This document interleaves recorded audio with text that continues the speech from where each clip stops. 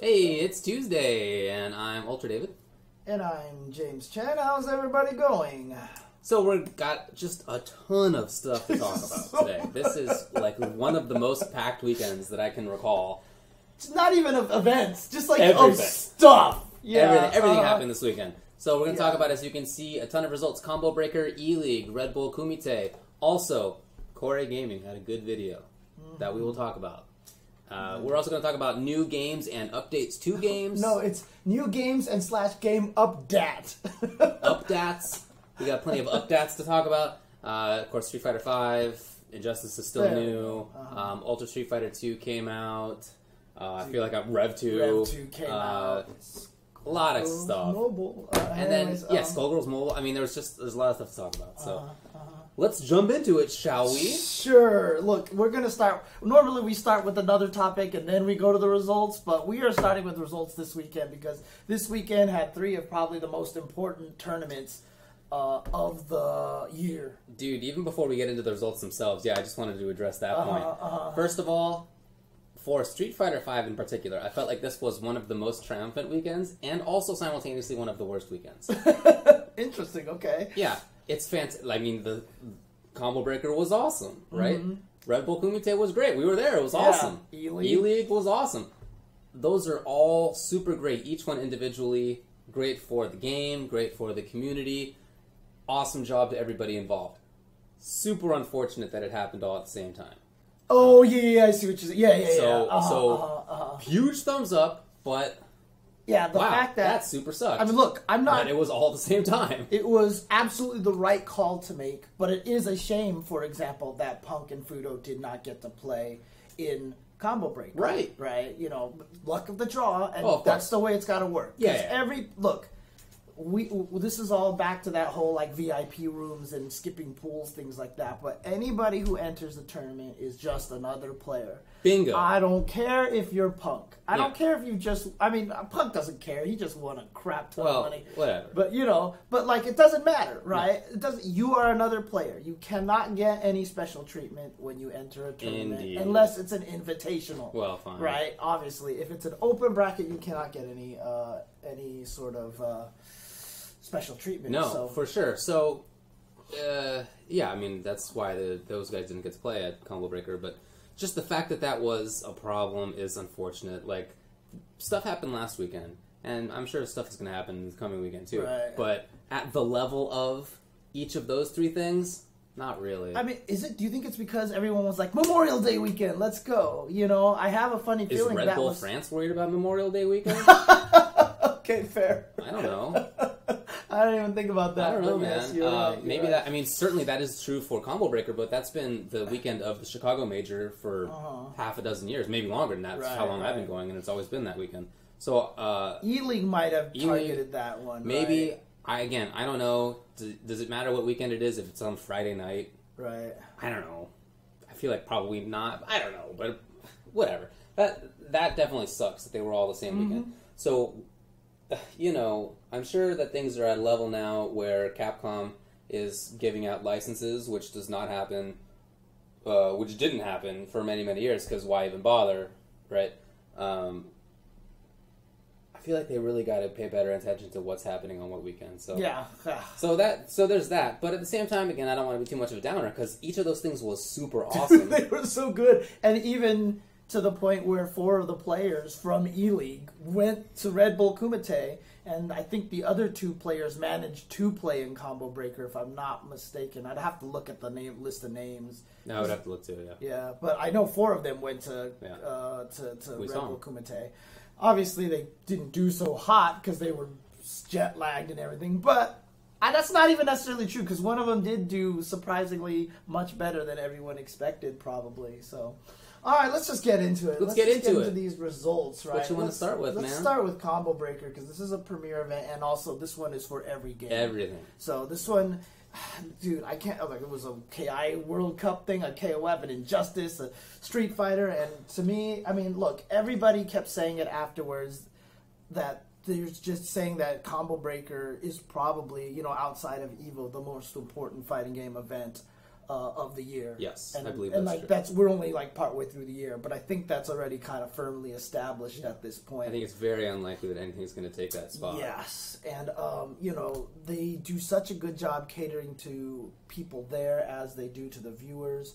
The venue is open 24 hours. There's photos of people cracking out on video games until like 6 a.m. My favorite of which, I think Sherry Jennings tweeted out and was like, we're still in here at 6 a.m. playing, and it's like Problem X versus Yipes, and Problem X is like seriously sitting there with his eyes closed. I saw He's that. like, he looks actually asleep. Yeah, I probably caught him blinking, but the picture was just funny with the context. Yeah. I thought that was amazing. So yeah. By all accounts, fantastic. Sad we didn't get to go as see a previous conversation, but that happened. So painful. Because there was just the ST. Look, and the vampire I haven't gotten back through everything. I don't know about you, but I have started a plan of watching all the things that happen at Combo Breaker, and so far I've seen SF5 and I've seen Injustice, and I definitely want to check out Tekken because I heard it was super great. I don't know how you find the time for all this. Well, yeah, I mean, like eating breakfast or something. But that's like 3 hours of matches, right? Like then I eat lunch, and I don't know. It's not that hard. It's so hard. I wash up in the morning and at night. Like I think there's plenty of time in life. I just got to start watching them while I'm streaming, so people are watching me watch it. It's not that hard to find time for that stuff. Yeah. But yeah, I definitely am going to check out other games as well. Yeah, so. People were saying KI was hype. KI's on the list, of course. I saw the Dayton J come back, but even though he didn't win the set, but it was like ridiculous and definitely going to check that out. I heard a lot of good things about the whole topic. Yeah. All right, let's go through the results. Check them out. Okay, Street Fighter V, obviously.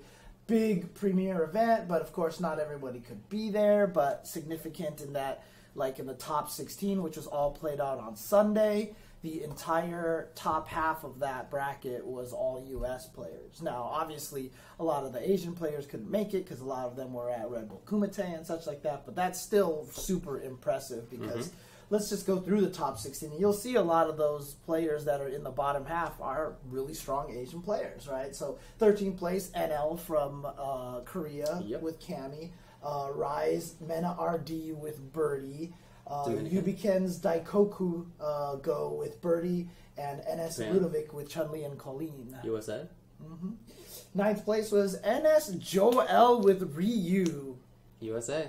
And, to talk about him a little bit, he actually says that he hates Ryu right now. Totally wants to quit the character. He's been practicing Akuma. He just didn't think it was ready for Combo Breaker. Okay. Somehow he got 9th place here, though. Hey. So, and you know what? He is getting buffed. Ooh. Oh, man. 9th place, also Cyclops Goichi with Chun-Li. 9th place, Mago with Karin and Rashid. Which was a surprise. He busted out Rashid in a counter pick match. 9th place also Cyclops Dogura with Urien. Sweet.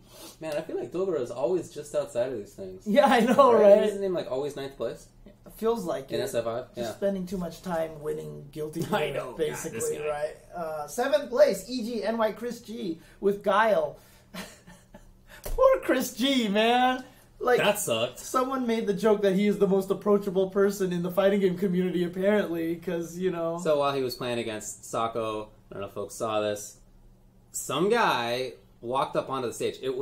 Chris was up 2-0. Sako came all the way back to tie it at 2-2. Then Sako won a round, and then somebody popped up onto the stage. And told Chris not to sweat it and, be calm. In the middle of the match. People watching were like, oh, is Chris G claiming controller malfunction? What's going on? Because he just stopped playing. Yeah. Literally a dude ran up there onto the stage. And according to people who have talked to him, the guy was like, he didn't think he did anything wrong. Literally didn't think... He got kicked out of the venue. Sure. He had to get put in Combo Breaker jail at the back of the venue until his friend came to pick him up. Sure. But it was just like... I don't know, man. That's not just a tournament rules thing that you would learn about, just through the osmosis of culture, But that's a person thing.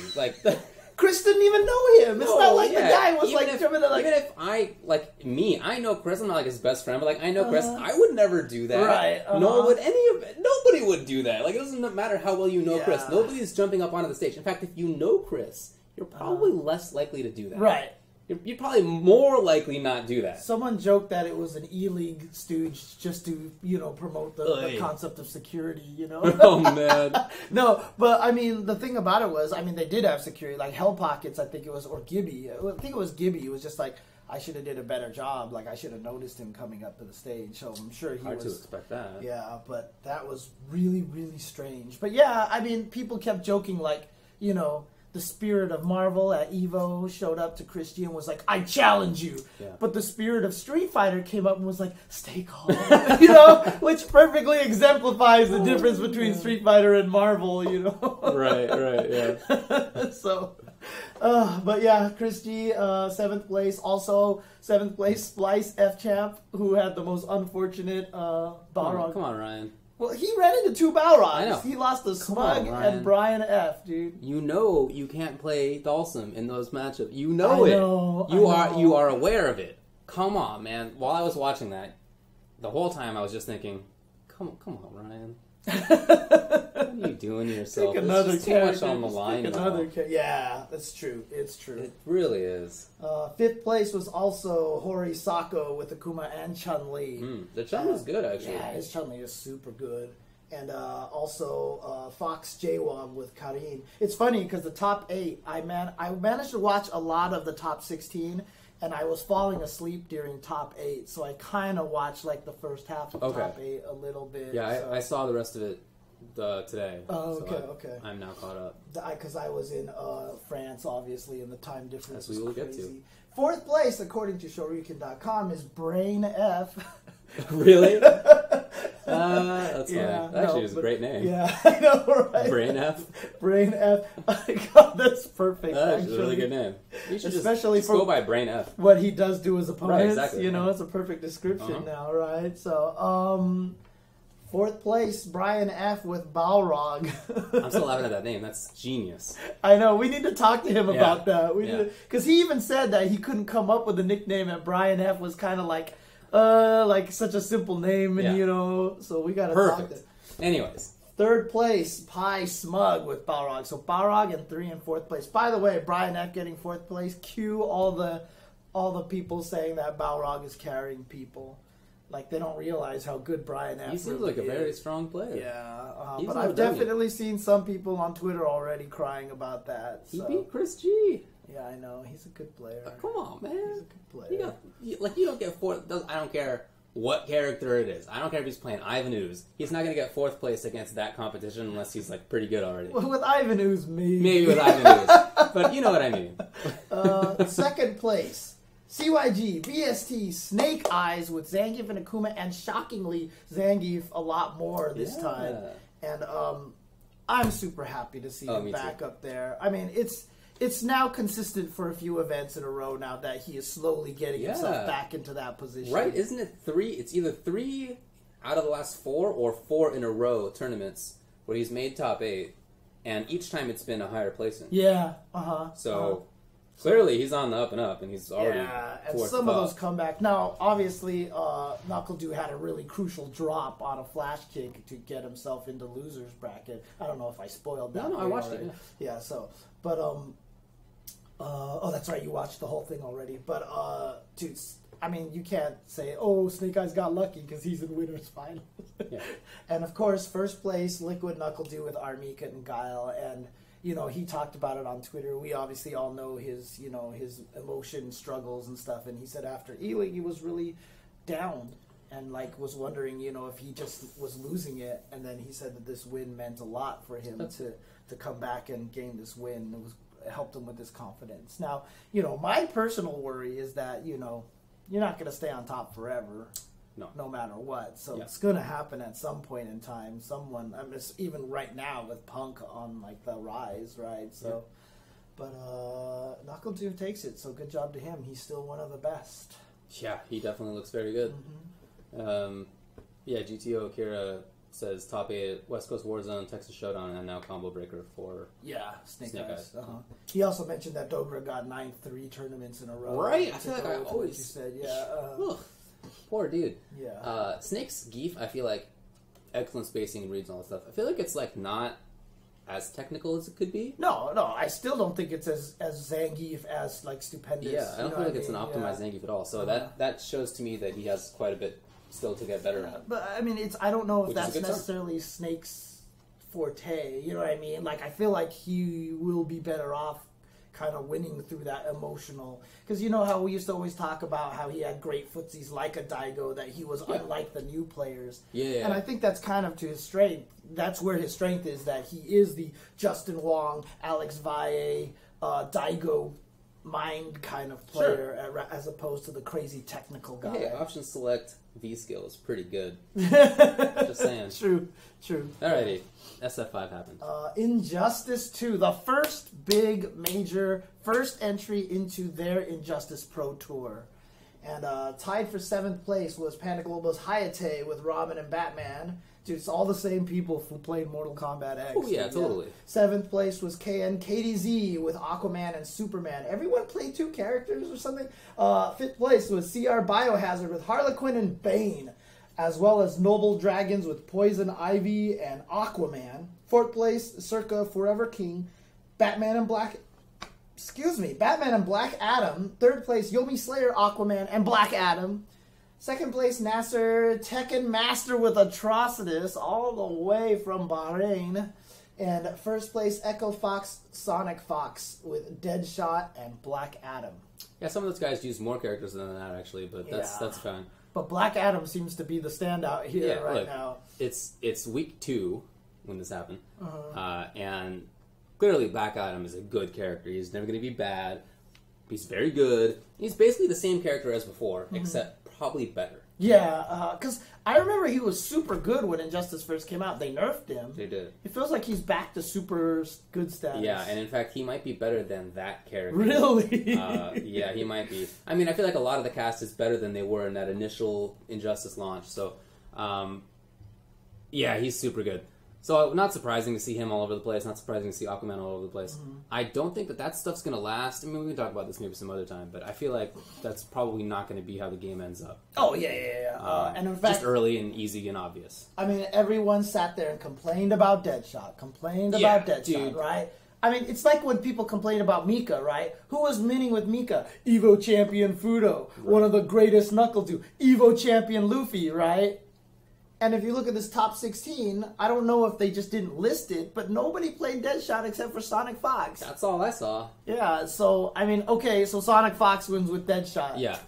Sorry, the best player won with the best character? No, probably not the best character. Yeah, I know, exactly. So. Although, also, obviously, a good character and will never be bad, but best character? I don't think so. Yeah, I'm not sure. I'm not convinced. Can we talk about Tekken Master and just how crazy I don't get it. Look, there are some other people playing Injustice in the Middle East. He's not the only guy, but the entire scene in like the whole region is like a dozen people, and nobody approaches his level. Yeah, and he travels, so I feel like he probably gets a lot of competition when he travels. But still,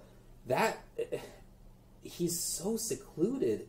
And he goes 5,000 miles away to like the nearest strong scene. It's the only way to beat him. Nice work, man. I mean, what can you say? Only way to beat him is to send the cavalry into Bahrain. Reference that you would not understand. That's true. I don't. Wondering if anybody would understand that reference. I'm sure somebody in the chat watches the show anyway. I don't think you can send a cavalry into Bahrain. Well, unless it's one person. Oh, no, I mean more for geographical concerns. Oh, really? Okay, fair enough. Yeah, you have to airlift them or have a It's not even that much of a... Yeah, okay, thank you. Someone got it. So, thank you. Chindog understands. Anyway, okay. Geography noobs. Yeah, dude, he is super sick. He won MK. I don't know if that's going to be on this list, but he won MKX also. I mean... Hey. Someone joked, like, this is what happens when you play games with good netcode. Yeah, that probably does help. Mm-hmm. Yeah. So. But he's just a super strong player. Yeah. And his decision-making, in some cases, I felt was like 2 months into the game rather than 2 weeks. Because there were some times when he did a combo and a launch, and he seemingly dropped the combo, but he probably was looking for them to air tech. Oh, and so I feel like he's like already like you're gonna air tech. Like he's like there already, and nobody else is even there. Not even Sonic Fox was doing that stuff. Yeah. You know, nice work. Nice work. But also, you know, shout outs to SoCal, you know, from SoCal boy Slayer in 3rd place. So great job to him. It was a really good top 8. I'm happy for Biohazard doing work with the classic grappler zoner combo. Man after my own heart. Looking good over there. And then, I need to watch this because I need to catch, like, the Harlequin. And did anyone play Catwoman? Only Star Charger. Huh? Yeah, but Star Charger did some good stuff. Yeah. Newbie Cheetah was super awesome, actually. He had a great match versus Biohazard. Okay. A lot of good stuff to watch on there. Okay. We'll see. Cool. Sad to see no Flash up here. Oh, man. Anyways, Guilty Gear Rev 2. Top 7. Again, tons of people entered. This is the 3rd highest entrance. 7th place, Fu with Kumahyun. And 7th place, Fable Kizzy K with Sin Kisuke. And those are the 2 SoCal boys right there. Right. Then at 5th place, Elven Shadow with Faust, of course. And PG Marlin Pie with Zato 1. Did you see the video of him playing like Scott Joplin on the piano? As soon as I saw that, I was like, well, there we go. Another musician who's excellent at execution. Everything fell into place at that point in time. 4th place, BXA Dot Nova with Jacko, who I also was reading some tweets from Marlon Pie talking about how much he hates I saw that too, yeah. Cat Pion, or is it supposed to be caption? I don't know what it's supposed to be. It could be a typo. But Damon Doe from NorCal Slayer, he's just been, that's so sick. He's been killing it. 2nd place, also Excel Bjorn, Son of Bear, or A Murder of Bears, as he's also known by, with Chips Enough. I mean, those 2 guys, I feel like maybe the best. It's so weird because, like, I thought maybe Kid Viper and Kizzy K were the best, but Damon Doe and Bears just hasn't been traveling as much, and like when they're in the tournaments, they 2nd and 3rd. Sick. And who do they lose to? Dogura. Dogura 1st place with Raven. So what a shock! What a shock! Oh, that's cool. Good job, Dogura. I guess Kid Viper didn't make it to this event because I don't see him in here. So maybe he might have done better. Okay. But like Hamad got 9th place. Nice one for Hamad. Yeah, exactly. Oh, Decline was there in 13th. Nice. Killer Instinct. Again, I guess it was. I guess the MVP of this of the top 8 was Wheels, who was previously known as Dayton J. I don't know why he changed his nickname. Because Wheels is the sickest name.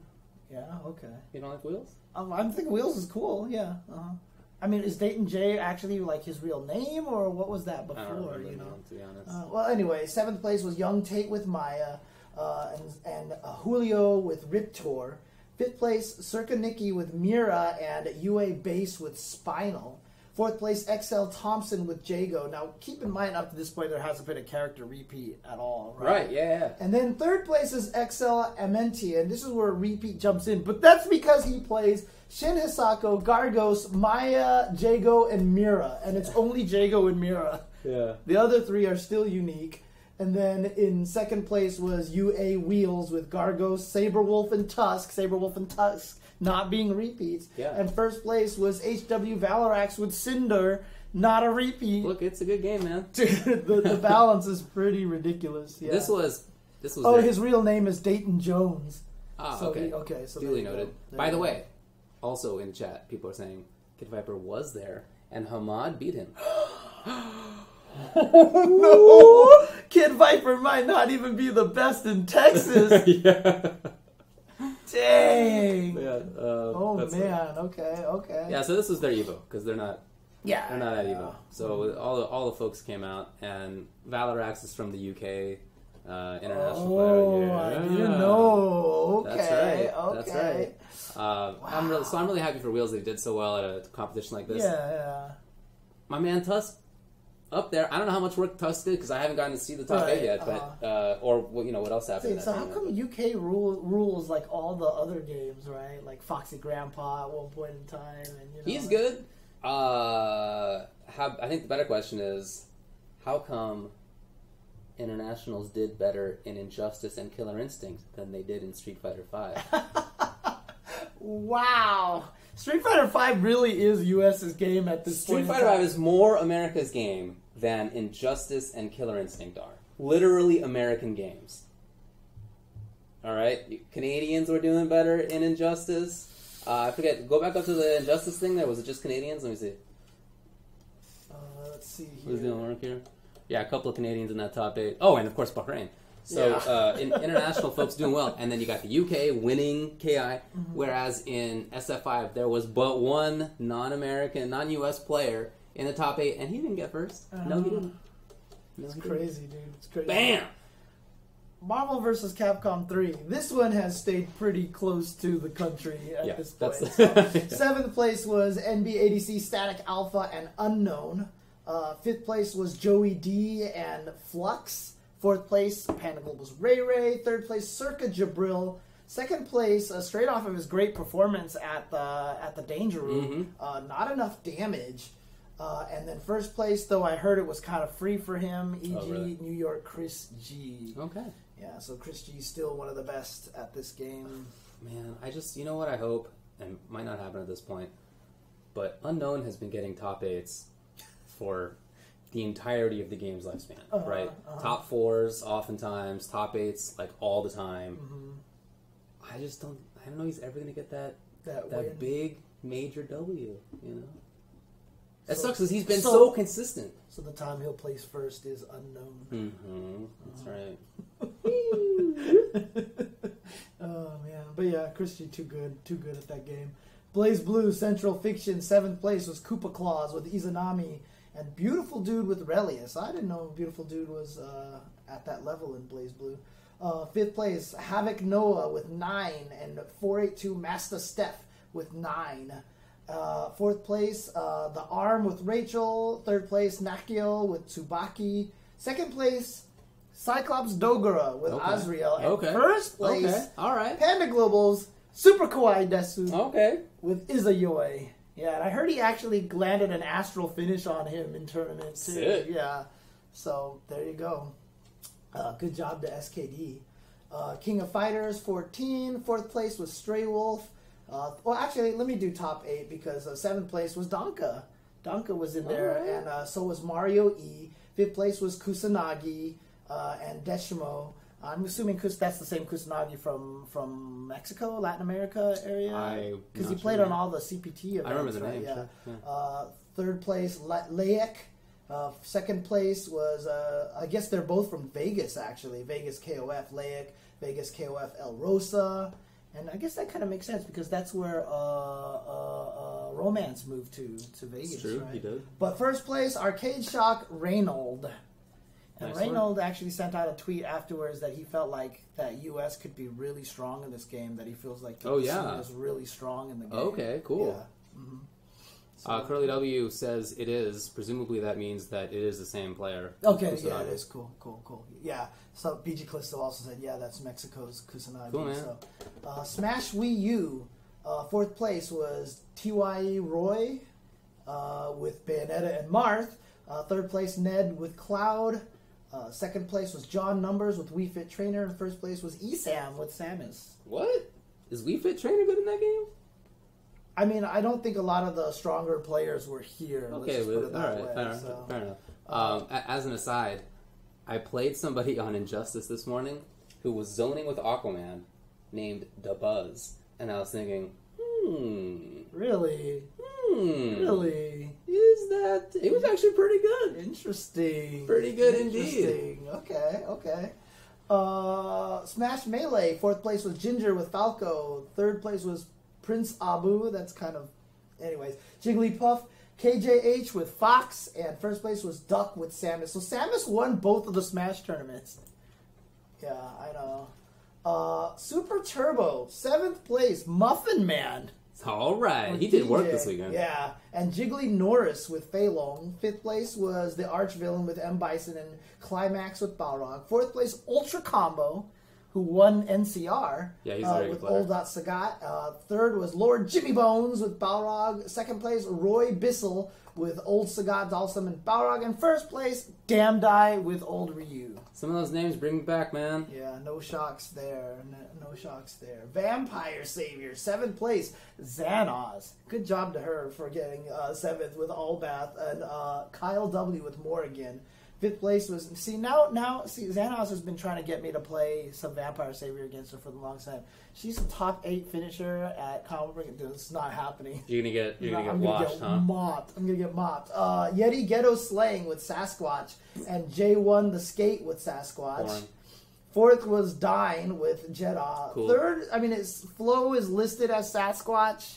But he should be. He's really a lot of a Victor. Yeah, that's what he says. But I think he said in top 32 or something like that. That every character was represented or something like that. So only if he counted himself as Victor. Right.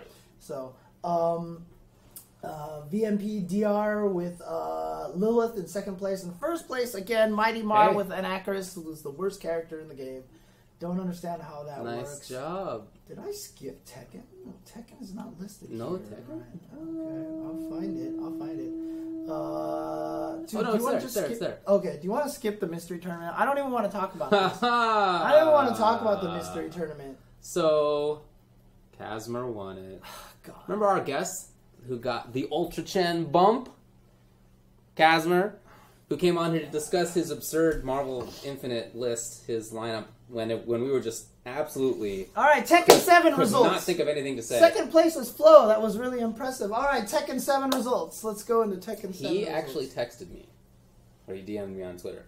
And in fact, I got it here. He talking about Kazmer, he wanted to come on the show.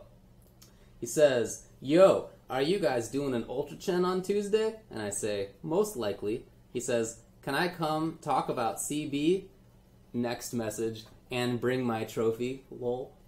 No, you can't. Boop. 2nd place was Flo, though. Not surprised there. Flo's easy. So. The funny thing is that, Flo is... He always seems to do well at that. There are often repeat top 8s in district. Exactly. That was one of the reasons why I liked going to Games Done Quick, because they had mystery tournaments there too, and people had to play games that they never played before. But it's just because you're so good at video games, you start to understand the physics of the game right away. You understand how to take advantage of it. It's just a really cool thing. So there you go. Tekken 7, 7th place, ITS Weapon X with Claudio, and ITS Cuddle Core with Alisa. 5th place was Echo Brawl Pro with King, and 5th place BXA Cody with Heihachi and Kazuya. And no, he did not change the resolution, and he did not blame that on... Cody did not blame the resolution on his loss. After he lost his first game to Tanukana, he went and changed the resolution in the game, and then Kotaku put out an article. It was player blames resolution on... And that's not exactly what happened. And there was a big stink drama. I just don't even need to talk about that. 4th place, ITS Peeling with Xiao Yu. 3rd place, Cyclops Tanukana with Xiao Yu, which I made the worst pun in the world on Twitter, by the way. I saw it. I was happy about that because I have equal parts. Come on, that you could do better, and that was amazing, James. So nice work. 2nd place, Echo Fox Saint with Jack 7, and 1st place, Echo Fox JDCR with Heihachi and Dragunov. No surprise. That it looks like Echo Fox's coup is paying off in that game. So. Well, by all accounts, a really good top 8. Definitely, Tanukana is the fan favorite of everybody now. So makes sense. Good reasons. So I'm really looking forward to that game coming out. Oh yeah, it's in 2 days. The local mom and pop does not have it in yet. I was very sad. I called them up actually on the drive over to James's place. Oh really? Yeah. Oh man, Skullgirls 2nd Encore, also their Evo. Yes. So they had over 100 entrants on there. Cloud was 7th place, and Fuzzy Snugs in 7th place. 5th place was Izapi and Swift Fox Dash. 4th was Outlaw Spike. 3rd place was Liam. 2nd place with Solo Valentine. Hey, 2nd place was Wing Zero with Solo Philia. I heard Mike Z was like, I can't believe there's 2 solo players in top 8. Yeah, wow, I gotta watch that. That's amazing. And 1st place, Echo Fox, Sonic Fox with Fuqua, as well as Fuqua Double Philia. So I guess he had a solo Fuqua as well. Wow, there must have been a big shift. Yeah, but it's funny because a lot of people are always like, oh, Sonic Fox, he wouldn't do well if he played Street Fighter. And he's the best at 3 completely different games. You know? Mortal Kombat XL, as you mentioned, I'll do top 8 because it's pretty impressive. Slayer in 7th place, Foxy Grandpa in 7th place, but he's probably dedicating more time to Injustice now. All these guys are. Yeah, 5th place is Echo Fox Scar and NS DJT. 4th place, BXA Forever King Jr. 3rd place, Echo Fox Sonic Fox in 3rd place. 2nd place was Method Silver Ride. And 1st place, as you mentioned earlier, Nasser's Tekken Master. That's really good. I didn't realize that Silver Ride got in 2nd. Congrats to him. But if you look at those names, almost all those players got top 12 to 16 in Injustice. Yeah. There's like a core of like maybe, in my view, like maybe 10 to 15 people in Injustice, in NRS games who are like the guys, more or less. Agreed. But man, Foxy Grandpa was not one of them. He got top 8 here, and he did not get top 16 in Injustice. Yeah, I know. I guess a little. I'm sure he'll bounce back. Off day, he's a great player. Soul Calibur 2, and also just keep in mind, Combo Breaker had like 700 games, so you know. Top 4 in Soul Calibur 2 was POB Isom with Voldo. Mr. T was in 3rd with Talum. 2nd place, JPC with Xianghua. And 1st place, Money Muffins with Assassin and Sophitia. Where's Flo? Why is Flo not in this top 8? I mean, isn't he like the best at Soul Calibur? I heard he got busted. Did he? I heard he got dunked. That's funny. Capcom versus SNK 2. Very interesting results here. I like this one. 7th place, Olive Garden. That's Olive Garden. That's pretty great. Okay. With S Groove, Blanca, Honda, Athena. What is an S Honda? I don't even know what that would look like. I know, right? Nagata Lock with 7th place with C Groove, Guile, Kim Vega. 5th place, CEO Jabali with K Groove, Kami Hibiki Blanca, or Sagat Kami Blanca. 5th place, Renegade with N Groove, Iori Chun-Li. Oh, he just had like 3 Let's teams. go, Robin. 4th place, EG, New York Chris G with N Groove, Iori Kim Ryu, or Iori Terry Ryu. Dude, he still has Team Roll into Uppercut, dude. I mean, is that how he's winning? Chris? Yeah. He definitely was doing some janky stuff, but, you know, he's a good player. So. 3rd place, EBT Muffin Man with K Bison, Sagat Kami, K Bison, lots of teams. And 2nd place, Echo Fox Justin Wong. That's right. With C Groove, Vega, Chun-Li, Sagat. And 1st place, D44 Boss with this, A Groove, Vega, Bison, and Blanca. Now, Boss obviously has just been coming to every tournament that has CVS2, so he can fund free trips to US. Right. Because he basically just wins the airplane fare, right? Not getting rich on CVS2. But he's just coming to hang out and to play, basically. He has dominated every tournament. He has blown up everybody. But in this tournament, Justin Wong sent him to losers in the winner's fight of the brackets. I read that was the first set he's lost in CVS2 in the US since John Choi did it in EVO like 8 years ago. I would not be surprised. But of course, he ended up coming back and winning the whole thing. But I mean, apparently everyone said that was cool because it was super hype. Like, I watched it. I mean, I was... Oh, okay. So, we were in France. I had bizarre sleeping hours. So I happened to wake up just as this was happening, and I saw the top 4. Oh, that's right. I saw you tweeting about it. Yeah. And it was really good to watch, for sure. Man. But yeah, shout outs to Justin Wong, still with the skill level to send Boss into losers. You know what's funny is that you could really see that he wasn't on top of it. Like, he missed some little combos here, and like he wasn't doing like the ideal Chun combos. He was definitely doing like janky stuff, and he could have killed rounds if he had just like canceled, level 2 into something else than what he did. And same thing with Sagat. So like he wasn't playing at maximum Justin, whereas I'm sure Boss is still playing the game regularly. All I'm saying is we might have had a USA taking CVS2 if Justin had practiced more. Probably not. But I mean, like, there's all those people who are always like, man, CVS2 is the greatest game, blah, blah, blah, because of all that nostalgia glasses and stuff like that. But, God, like, you watch enough of A Groove Vega from Justin, and you will want to rip your hair out, dude, basically.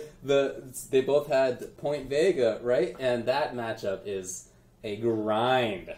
People don't remember how much of a turtle game the CVS2 could be, depending on the right characters. Oh, man. God. Vega in that game was... I mean, look, Eddie Lee played that character. It's all you need to know. Right, yeah. All you need to know. Oh, man. But yeah, that's the last game that was listed there. And yeah, so Combo Breaker naturally going to take like 45 minutes to talk about. Sure. Do you want to go through the other results too? And then take a break? Sure, that's fine. Okay. Let's talk about ELEAGUE. You got it. ELEAGUE, obviously the finals were this week. Basically 8 through 5, I guess you can call it. 8 through 4 was played on Twitch, and then the top 4 was played on TBS on TV. And some interesting stuff happening there as well. But do they not actually? No, the results are right there. Right there. In that picture. Oh, this is okay. Yeah. Okay, it's a graphical picture. Graphical picture. Okay, 7th place. Tied for 7th place was Momochi and Xiaohai. Momochi, no, I'm sorry, Daigo and Wolfcrone. That's what it is. They're grayed out. Yes. Momochi beat Daigo and Xiaohai beat Wolfcrone. And so Daigo and Wolfcrone both go out in 7th place. Yeah, Wolfcrone had played really, really well, but that time I would not say was the best I've seen him play, unfortunately. No, you could tell the nerves were getting to him. I mean, that's what people have said is his biggest weakness, is that when he's the one with the pressure, he struggles, which is why he didn't do well against K-Brad at final round. Right? A lot of people are like, you can't be the heel if you can't back it up. And I feel like that kind of caught him again. Then tied for 5th place was Momochi and Xiaohai. Fudo beating Momochi and PROG beating Xiaohai. 4th place was PROG. He lost to Fudo. Yeah. That's super. So everyone was talking about how that was probably an option select. That's what I thought. That he caught the V reversal with. So if you didn't see at the end of the round, last to kill, Fudo did jump in short super, and Eduardo had done a V reversal against the short, so he was caught by the super basically. And yeah, Alioun even went and put out a video afterwards like, here's my option select, I can do it too. Yeah. Then we talked to PROG, and he's like, I talked to Fudo, and that was not an option select. Nope. In fact, it wasn't even a call-out. It was actually an accident that worked out for him. Really? Because he said that Fudo just was doing jump light kick, and he was just going to raw super because he thought PR Balrog was going to counter with a standing light kick. He was just going for the call-out after the jump light kick. So he meant to do super. Yeah, he meant to do super. He meant to do super, but he wasn't trying to catch the V reversal. He was just doing jump light kick and the super to catch a backdash or a standing light kick or something. And the V reversal came out, and it just worked out for Fudo. Well, okay, so I guess that would catch V reversal or short or backdash, right? Like any of those, I guess. So okay, I guess it was an option select then. But that's what PR Balrog told us. That's what he told us, and kind of goes along with like Fudo was one of the greatest players, but he's also kind of a maniac in his own way. He can be. And what PROG says that Fudo told him that he uses the super like a one-time uppercut.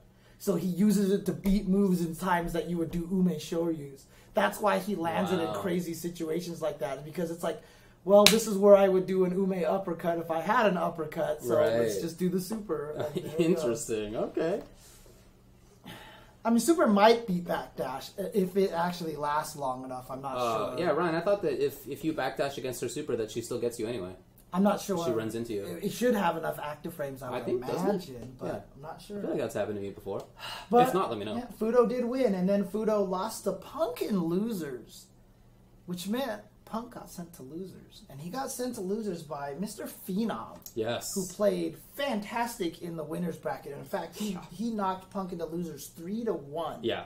Yeah, that never happens. Mm-hmm. And then Punk was able to beat Fudo 3-2. Was very close. Yeah. But dude, Punk, God, the way he confirms crouching medium kick is stupid. Although talking to other players like PROG, he was actually saying that he's like, I can't confirm crouching medium kick into Tenko, but apparently it's easier on pad. That's what he said. Because it's a shorter distance to go do the fireball from down back. It's just like kick, you could just do it faster. So, and PROG even joked after Red Bull Kumite, he's like, I'm going to become a pad warrior. I don't know if it's serious or not, but that's what he said. But then he did tell us that though. Grand finals. was Punk versus Phenom. Now, Yeah. of course, there is a little controversy here. Yeah. Because they did not do the standard tournament, fighting game tournament rule in which you now have to eliminate Phenom twice, coming from loser's bracket. Instead, they changed it from a best of 5 to a best of 7 and gave Phenom one free game. One free game. So, unfortunately, Punk ended up taking that 4-2. Yeah. But in normal circumstances, that would have been 3-1, and then Punk would have won one more game, and it would have been 1-0 at that time. Phenom would have had more opportunity to play had it been a standard format. Now, obviously, people are going to talk about this and be like, this is garbage. One, the rule was announced a long time ago. We just didn't pay attention to it, right? Yeah, that's definitely true. It was. Plus, another thing, too, is it was supposed to be single elimination and all these things like that. Originally, it was supposed to be single. And they convinced them not to do that. And then, obviously, there's the TV time problem, right? You have to worry about TV, and the resetting of the bracket can change the time that you need a lot drastically. And I spoke with Z, who then came to Red Bull Kumite, and he said that, there's an FCC issue where if it goes into the next hour, if you're like in the next hour, then that, for ratings purposes, is considered another hour. So you want to make sure that you fill up every hour that you do stuff in, because if not, if you go 1 second into the next hour, then your ratings is basically halved. Think about it, right? Because it's 2 hours. Yeah. So that apparently that was some consideration for. Yeah. I mean, ELEAGUE as a tournament and as a production was awesome. Yeah. Okay. Did you see the giant lifelike figures in the stages and in the studios? And I did. That was crazy. That was sick, dude. Augmented reality. Yeah, that was sick. That was amazing. I love that. They had a lot of stuff like that, and yet very rarely did they do anything where the tournament would like get overshadowed by the production, by the show. Right. I felt like they combined the two really, really well. Right. And like you said, originally it was supposed to have been single elimination, but then they took, the input from the commentators at the FGC folks that they got, and they just changed the rules, which is great. That's what they should do, and they did. So props to them for that. So I was disappointed that at the biggest moment, grand finals, they did give into show over tournament. So that was a bummer for me, but again, everything else about it was awesome. Right. Really hope that there's a second season of that. Yeah. The other thing, too, is that it sucks because of the fewer games that Phenom had to go out the way that he did. Oh, poor Phenom. Missing the Stomp combo. Into Super came out as uppercut. Yeah. Uppercut missed. Quick rise from Punk. Punk killed him. The Super from Nikali might not have even killed. Like, it might have been enough to cut him down to, like, a pixel. Like, it might have just been perfect like that. But it's still just an unfortunate way to go, and that's how he had to end it. That's literally how he had to end it, and that's rough. That's rough. That's crappy. If that happened to me versus you for a penny, I would be mad at myself. Yeah, But that happened like on television for like $100,000 extra dollars. So that sucks. You know? No, some people are saying he didn't try Super. That's a legit. I can tell you, he combo. did try Super. But we talked to him after at Red Bull Kumite. Yes, he tried Super. He tried Super, and that's just the way it happens sometimes. Can confirm. Yeah. He did get a decent amount of money, but that's like a $60,000 drop right there, right? Yeah. Even more than that, I believe. I think they have the numbers there. Oh, do they? They did when I was looking earlier. Maybe not. No. Yeah, I don't see it here. Okay. Yeah, I think it was like 110 to 60 or something like that. But, oh, God. In any case, it was a $110,000 drop. No. I don't think first place was $110,000. That's what I thought. Yeah, right? Yeah. 110 to 110 to 40K. Okay, so it was a 70K drop. 70K drop. Yeah. Big old bummer right there. That's for sure. But then we saw him in France. I mean, some people are making the joke about, let me cry about my 40 grand. Dude, look, I'm going to tell you this right now. 40 grand is great, especially for playing video games. 40 grand can't even buy you, like, a nice car. You know what I mean? Like, 40 grand is not as much as people think it is. Yeah, like it's going to be tough to live a full year in Norway on that. I'll tell you that much. That country's super expensive. Oh, first place was 150? So it was a 110K drop. Oh. Dang, they front-loaded that a lot. That's a butt. They front-loaded that a lot. Dang. That's crazy, dude.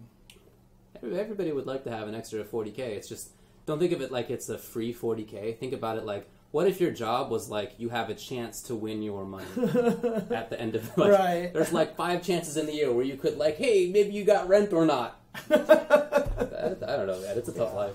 Yeah, 40K is definitely nice, especially for playing video games. You know, it's not something we could have imagined 3 years ago. Oh yeah, even 3 years ago. It's good. It's good for sure. But man, dang, that's a big drop between first and second. I didn't realize it was that large. That's kind of unfortunate. So, but good job to Punk, dude. That guy is the best in the world right now. I mean, I just don't think there's anything to dispute about that at this point. I agree. Yeah, it's again, Phenom was not distraught. We saw him in France, and he was in pretty good spirits. Yeah, he was in pretty good spirits. But, I mean, he's sad, obviously. Oh yeah, I mean, you know, but he's not like dead. Yeah. All right, and then one last event, the Red Bull Kumite, which is what we were at in France. This was actually really nicely done. Oh, yeah. The venue, I mean, outside of the distinct lack of air conditioning or the underpowered air conditioning at the venue. Dude, you know what's hilarious? As you said, distinct, my brain was like, did he just say it stinks? It was the stink. The stink? Because it stunk. Oh! It was gnarly in there. So here's the thing about Paris, if you've never been there, and in many more places than that, because I was in the UK and it was the same way once. People in those countries, it's not like living in the American Southwest where we're used to like 100 plus degrees and you gotta have air conditioning or else you die. But in those countries, it's not as common because like you're not expecting 90 degrees plus humidity all the time. Mm-hmm. But it was like 90 degrees and humidity was very high and nobody had air conditioning. Yes. Our hotel didn't have the air conditioning on. Most restaurants didn't have air conditioning on. Definitely Saul Wagram, if they had air conditioning on, then they need to buy a fancier air conditioner, I'll tell you that much, because it was super hot in there. And even if you came in with deodorant, even if you had taken a shower that day, because I did both of those things, and I can tell you that within just a few hours, you are gross. If you saw us on the show afterward, I saw myself on that camera, and the nice shirt that I had brought, that where the thing was pressed, you know, the collar was, and I didn't iron it, but it was like nice looking, you know, and I saw it on there, and it was just like this gross mess. It just was like distorted with sweat, you know, and my face was just like pouring out gross water. It was horrible. Swamp ass the whole weekend. Oh my God. Yes. Yes. Oh man, but yeah, it was a rainforest down there. It was yeah, but the venue was cool. Like where the last chance tournament took place, they had it was like more like the players were in the center and the audience was all around, just kind of like how it was in the top 16. Awesome venue. Yeah, a lot of really cool things. Yeah, and I mean, you know, jokes about all that stuff aside, it was awesomely run, very pretty area, and all that stuff.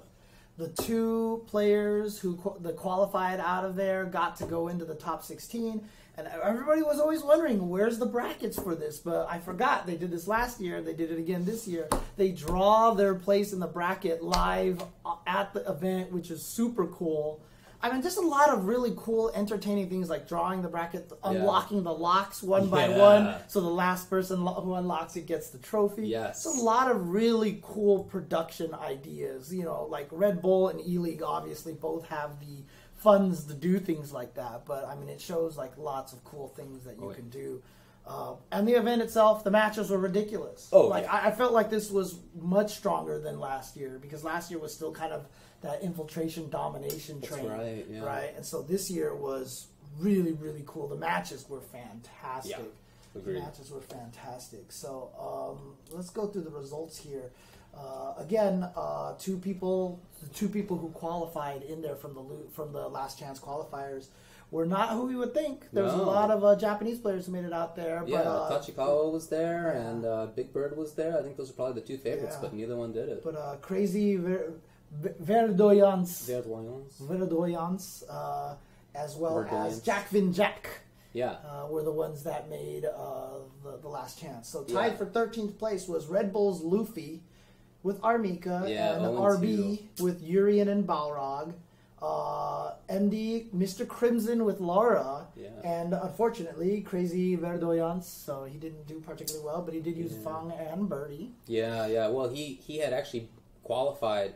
I mean, he won Grand Finals of the Open Qualifier with Birdie. With Fang. So his going with Fang was like not a joke. Right? Yeah. He was legit, but ended up losing. So. Ninth place was Hado Jackvin Jack, so he only managed to win the. It was unfortunate that they had to get paired against each other. Right, the two open bracket qualifiers just drew the numbers 15 to play and 16. each other. Yeah, it was really unfortunate Bummer. that it ended up that way. But Echo Fox Tokido with Akuma. Ninth place, Kwamba Doyu Shaohai with Kami, and CYG BST PR Balrog with Balrog. Those two in ninth place. Those two players are guys who did have to do the red eye. And like Pierre Balrog, I mean, he was dead. He was so tired when he was there. I mean, and then literally he was at the airport with us leaving, and I was like, I know you're tired, but did you at least enjoy yourself here? And he was like, I wasn't even here for 24 hours. And I was like, holy crap, you're right. He didn't even get to spend 24 hours in France. That's wild. He actually had less than 24 hours practically. So yeah, and he told us, we were like, why don't you go take a nap, while the matches were going on. You know the schedule once everything's pulled. So after you play, it's going to be like an hour or two until you play again. Why don't you take a nap? And he said that if he had fallen asleep, that he would have just been groggy the whole day, and he would have been playing much worse even then. There's some people who are not good nap people. Yeah, and I'm one of them, so I totally get it. Okay, I totally get it. Yeah. Oh, man. So, seventh place was BX3 Phenom, another one of the Red Eye Flyers out there, and XYZZY Birdie. Fifth place was Red Bull's Bonchan. He sucks. He's washed up. He totally didn't win his fourth tournament in 4 weeks. What a jobber. Yeah, I mean, he lost to some good people. Oh, yeah, of course. Someone who won the tournament, and then so he lost to Daigo. He got eliminated by Daigo. Yeah. Okay, here's a true story. I was sitting up there in the player area watching Daigo's first match, which he lost, by the way, because all the 4 Red Eye guys, only one person won their first match. That was PR Balrog. Yeah. Everyone else lost their first match. Bonchan was standing at the rail watching. As soon as Daigo lost, Bonchan was like, yes! Like, he was like cheering. Because he does not want to play Daigo. Yeah. He says that he has so much trouble playing Daigo. Yeah. In any fighting game, I guess. So. Were you there when we were talking with Tokido as well? Yeah. So Tokido said that in casuals, Daigo bodies everybody, including Tokido, including Bonchan. Like, he just kills everybody. But that in particular, it's super tough for Bonchan to beat Daigo. Like, you just can't do it. So there you go. And then, sure enough, you ended up losing to him. But fifth place was also Razor Infiltration with Karim. Yeah. So, and he even was able to bring his fiancée out there. Yeah, we met her. She was nice. Yeah, it was really cool. His intro, did you see his intro where he walked down with the E-League hat and he like rips it off, throws it away, and then walks up and gets a kiss from his fiancée and then heads into the cage? Dude, he was like super, he was like he was the alpha for that tournament. Fourth place was Twitch HX CYG, freaking letters. Daigo Umahara with Guile. There you go. Impressed everyone. And I know everyone in the chat is joking about, sober Daigo, because after he did poorly at E-League, he's like, I really need to probably be better with my health, eat better, and stop drinking as much. And so now everyone's always like, oh, sober Daigo. Dude, in Japan, you drink a lot, okay? Yeah. It's just the way it works. It just happens, so. And, I've drank with Daigo in the past. He's an incredible competitor in drinking. Oh, man. I've seen that man take down 5 or 6 big 750 milliliter beers in one sitting. Yeah, Jesus, it's just for him. Dang, that was years ago. I don't know if he's still doing that stuff, but I mean, he was probably 5 years ago. He was really impressive at the time. So, oh man, third place, super impressive. Yes. XL Infectious with Nikali. And he ended up losing to Nemo, who used Urian. And it was funny because we all know Nemo hates Zangief. And Infectious used Nikali against him. He did use Zangief a couple of times. Yeah, right? But afterwards, after the tournament, I talked to him. I was like, so why'd you go Necalli? And he was like, I saw him play against Haitani. And he was like, the way Nemo played against Haitani, he barely won. And he's like, I play completely different than Haitani. So I was like, I had the read and I knew, I was like, okay, I'm ready to go. I'm like, but Nemo hates Zangief and he has like a mental block against him. And Zangief blows him up. Yeah. And Infection was like, oh God, you're right. I forgot.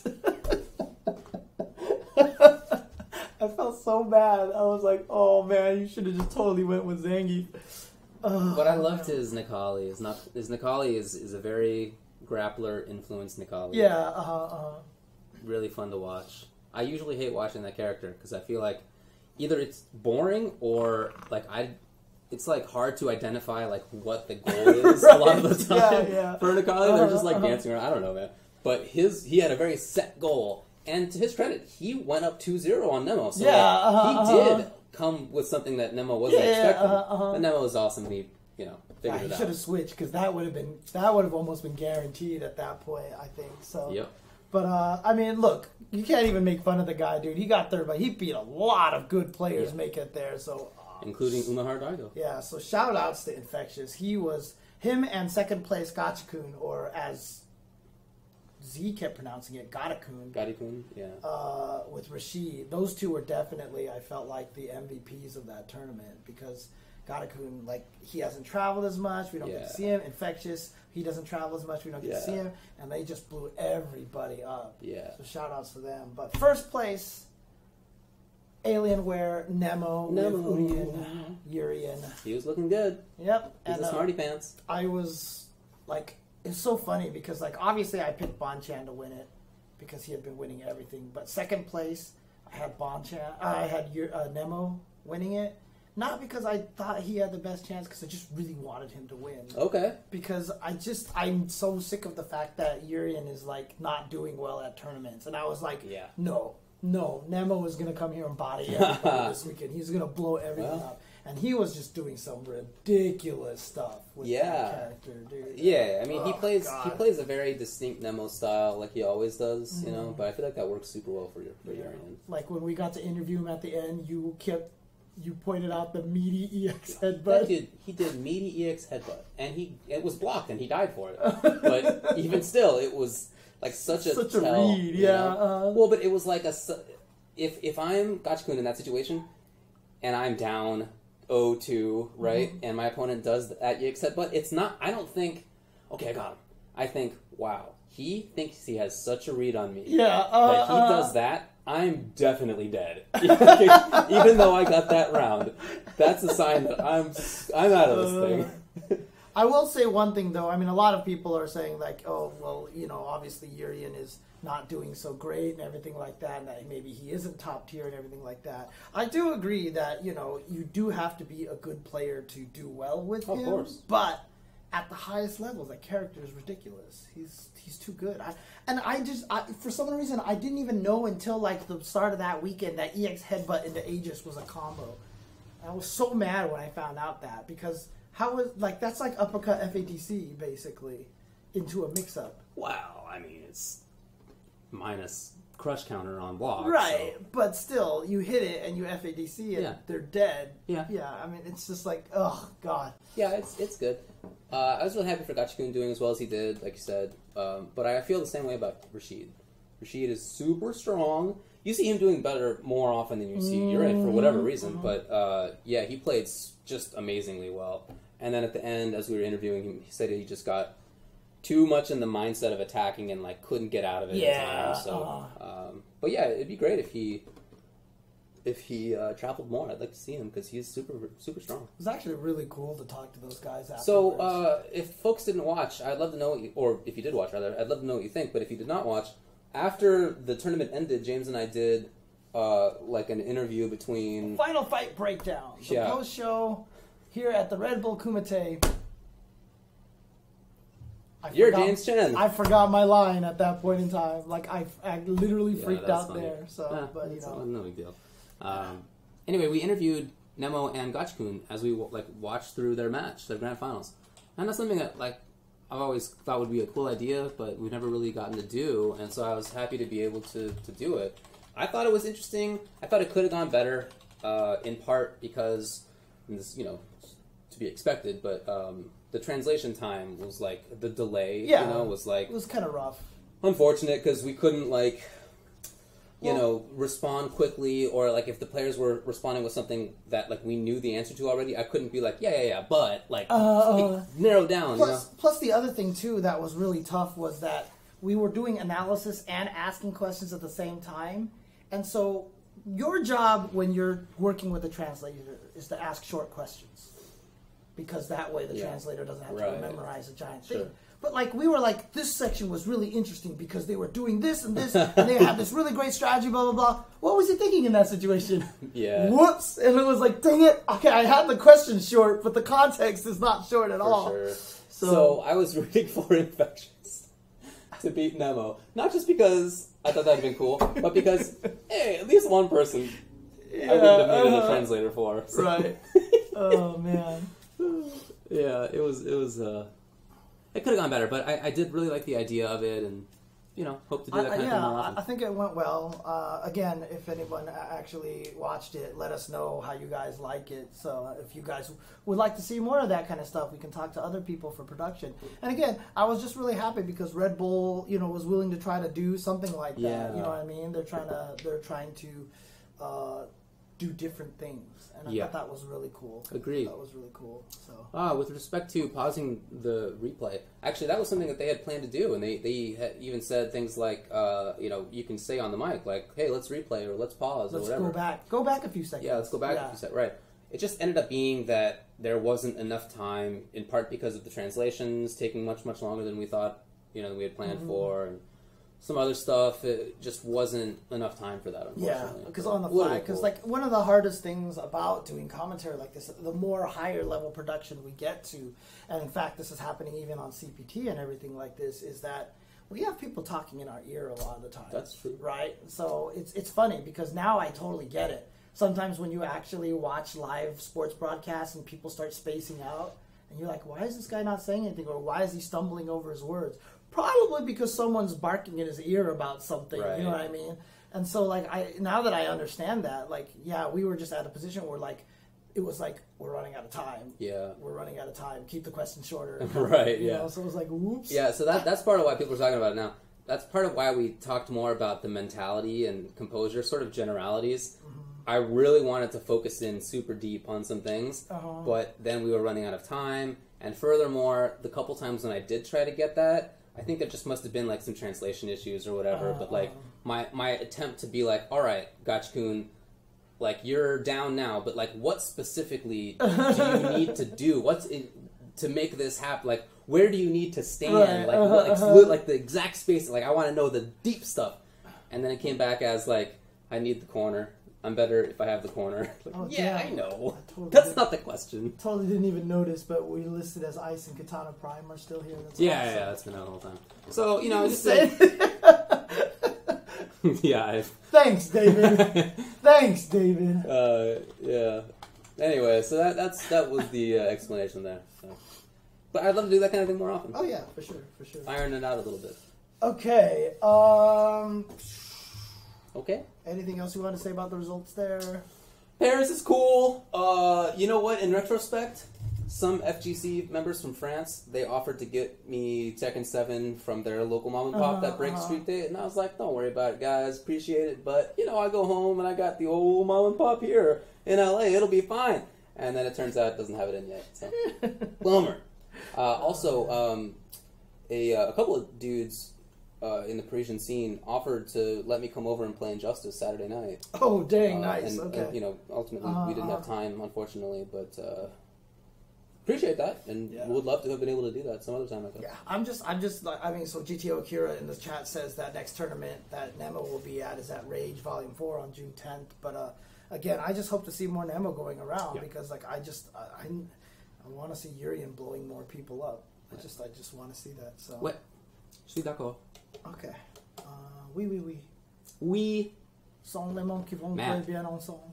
J'y sont frontiers. You're singing. Voulez-vous coucher avec moi ce soir? Yeah, so you got it, man. When I got there, my French was at like 2% battery. But you recharged it a little bit. Recharged it a little bit, yeah. It was maybe like 30% when we left, you know. Oh, man. Okay. Alrighty, so break time? Yeah, let's take a break. And when we come back, we will be talking about Core A gaming videos and then just games all over the place. So, okay, be right back, guys. That's right, I accepted.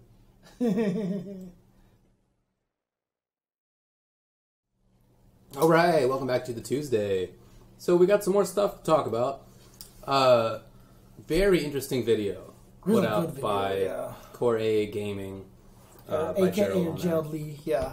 Look, he puts out great videos all the time. He does. Like, this is not necessarily an exception. Like, oh, this is a great... Like, they're all great. Oh, yeah. But this one was particularly an interesting topic. Explain away. Basically, he kind of went into why dumbing down fighting games is bad for the game, and kind of talking about, you know, how it's affecting Street Fighter V, and how he feels like that is kind of harmful to the game. And just kind of goes into a bunch of examples, talks about, you know, God, I can't even remember all the details in there now. I watched the video twice, too, and it's so funny that I can't, like, recall a lot of the examples that he had in there. But it was just really well put together, and just talked about how, you know, there's different ways, and, like, Street Fighter V's lack of defense. Oh, that's right. So basically, he was talking about how it seemed like Street Fighter V was being made mostly for, like, viewers and less for the players. And he had snippets from all of the Born Free tweet interviews where just player after player was like, there's no defensive options. I can't express myself in this game. This game is garbage. This game, I like, you know, that came from F-Champ, no surprise. So just a lot of those kind of situations. So yeah, everything from talking about the lack of execution in terms of how super stupid easy it is to parry. Right. To the fact that, like, there are no, like, really tough combos, to the fact that there's, you know, relatively few defensive options, and sort of all sorts of things that he views as being dumbed down. So I liked the point of it, because I certainly agree that dumbing down fighting games is bad news. Nobody wants that in the competitive scene, right? But I think he made the good point that it's not just that the competitive scene doesn't want that stuff. There should be, and often for other developers, is more of a relationship between the players and the developer itself, that, you know, the developer understands that it's beneficial to them to keep their hardcore fans engaged and happy. Yeah, and also he was also talking about how the input lag forces predictive play, as Ardusk points out. So yeah, for sure. So I mean, I think those are all great points. You know, I certainly wish that Capcom was more plugged into what the hardcore scene wants, and that even if they disagreed with what people want, at least, like, have a better community interaction. I think these are things everybody agrees with, and nobody likes input lag, right? Like, it's even I, as somebody who doesn't care about execution, really, I feel like they probably are a little bit too far south on that quotient. You know, probably should be a little bit stronger than it is. So yeah, I think those were all legit. That's the thing, is, like, I keep mentioning this all the time, but all highlights in fighting games are always when people do some crazy execution shit, right? Like the Daigo parry.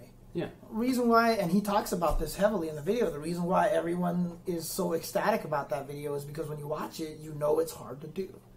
You know that everything Daigo did there was super hard to do, especially in the context of the situation.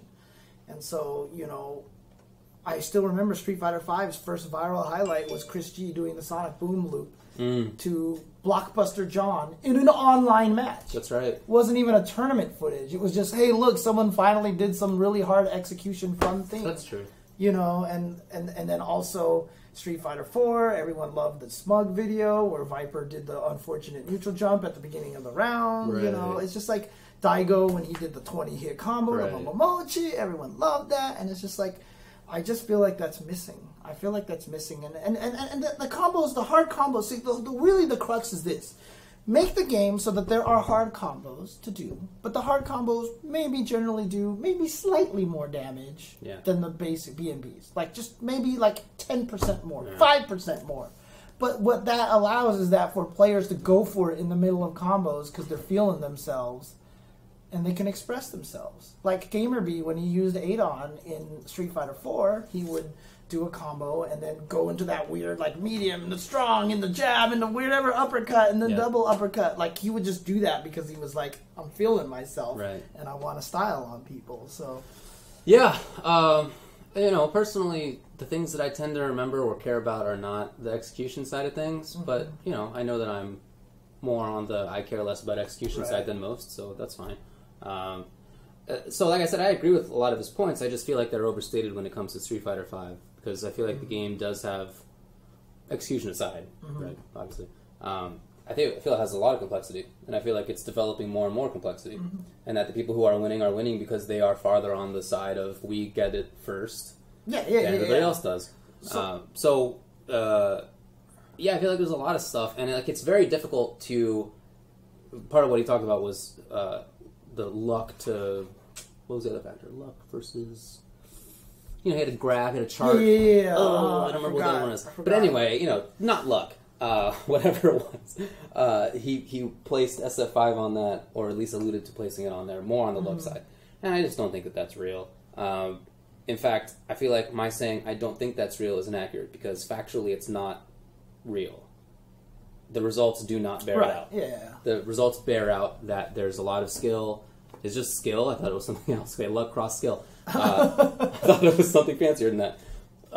Anyway, the results of the game are just way too consistent. Yeah. Way too consistent to reasonably believe that luck is a bigger factor than most other games. Interestingly enough, like I feel like that kind of is a little more in...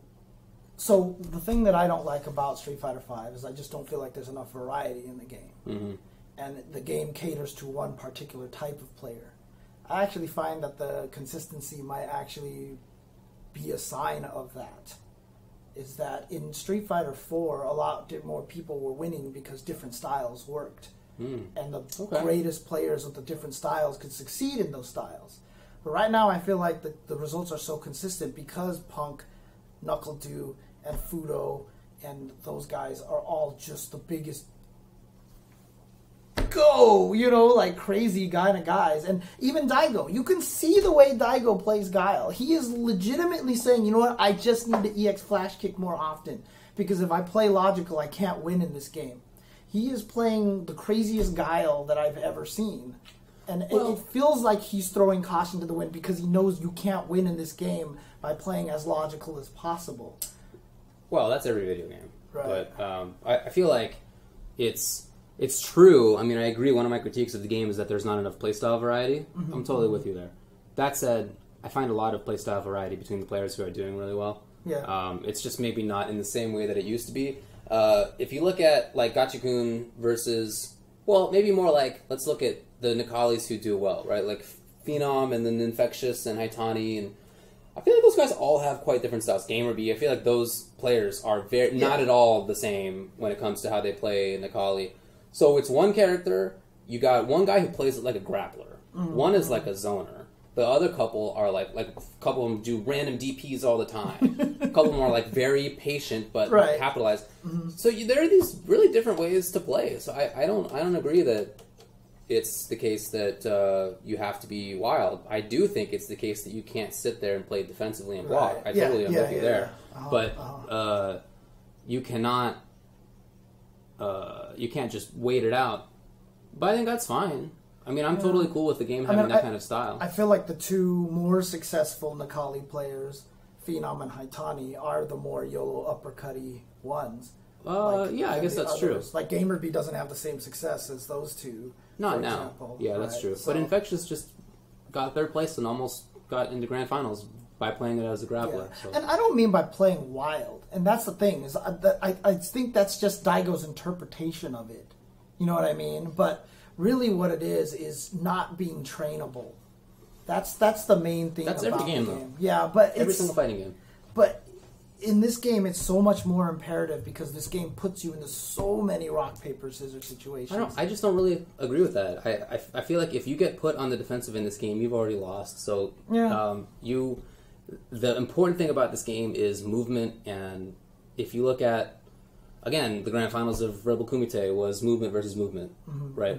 Gachikun versus Nemo. That's just how it always is in this game. If you have better movement, you do better. Right. I feel like Punk has fantastic movement. Right. And I just feel that way about all the top players. Yeah, it's just interesting because like when I play something like, for example, like when I play Street Fighter 2, I play Cammy versus Ryu. Yeah. Right? Only time I'm ever guessing is to YOLO jump over a fireball. But outside of that, like I don't feel like I'm ever guessing in that matchup. Like I feel like I'm actually controlling the pace and I can just assert my game plan. Like I don't feel like there's guesses outside of jumping over fireball. How do you deal damage? Because I just apply pressure and then I do crouching medium kick into drill and I do that enough to scare them into one thing so I can hooligan throw them or I can walk up throw them. It's all about conditioning. It's all about getting, but I'm never guessing. I'm never like, you know what, this time I'm going to go for hooligan. This time I'm going to go for drill.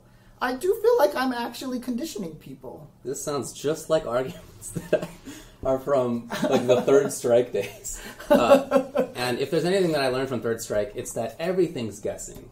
Every time you do crouching medium kick into drill, you're betting that he's not going to do a delayed DP, right? Every time you do walk up grab, you're betting that he's not going to do a DP or a sweep or a counter grab or something. Every single thing is a guess. Every fighting game is like that, and it's inescapable. It's just something that you have to be okay with if you want to play, not even just a fighting game. When you play any strategy game, chess, every move you make is a guess. Obviously, it's educated. Right. Every move you make is nevertheless a guess. So you just have to be okay with that in strategy. I mean, it's definitely exaggerated in 5 compared to the other fighting games, in my opinion. Well, because I mean, look, you don't have very many defensive options. So I feel like if you get knocked down, it's your ass. But that means that the neutral game is super important. Right. So controlling that is where the game is. Yeah. And I think that's cool. I feel like this. It's like, remember talking with. It's the Marvel situation again. You can't. If you've got knocked down, you're already lost. You're already lost. So now you're in this horrible situation. You shouldn't have been knocked down in the first place. Correct, and it's like ST in that same regard. Like you better not let Honda do the bear grab on you because you're gonna die. Right. Right. I mean, if you're dictator, you better not get ticked by Zangief because you're dead. Right. Like it's these very dangerous situations that you feel like you have control over because you know the game super well. I get the feeling because I feel like I certainly have more control in the games that I know really well than versus the games I'm still learning, like SF5, because everybody's still learning that game. Right. In Third Strike, I feel like I have control a lot, even though I'm playing a terrible character and I'm losing most of my matchups, and there's a lot of guessing. I feel like I have control because I know all the things. Like I could guess left or right or up or down, but I know all those directions. You know what I mean? Right. Whereas in SF5, we're still learning like how valuable is down versus up. Like I don't we're still figuring that stuff out. So it feels volatile, but it's not. I know, for example, like I'm not trying to say that like Punk is like the luckiest player but that's what I mean. But Punk has a mindset where he can win really well because he's so good at mixing up between the shimmy options, the throw options, the meaty options, the frame trap options. Yeah. He understands that really well. Totally. You know, and he's the best at that. And I'm not trying to downplay his strategy. I'm just saying that that's the only way you can win at Street Fighter V in a lot of ways. You win by playing the neutral game and by moving. Yeah, but I just don't feel like there's enough variety between the characters. Well, I'm with you with that.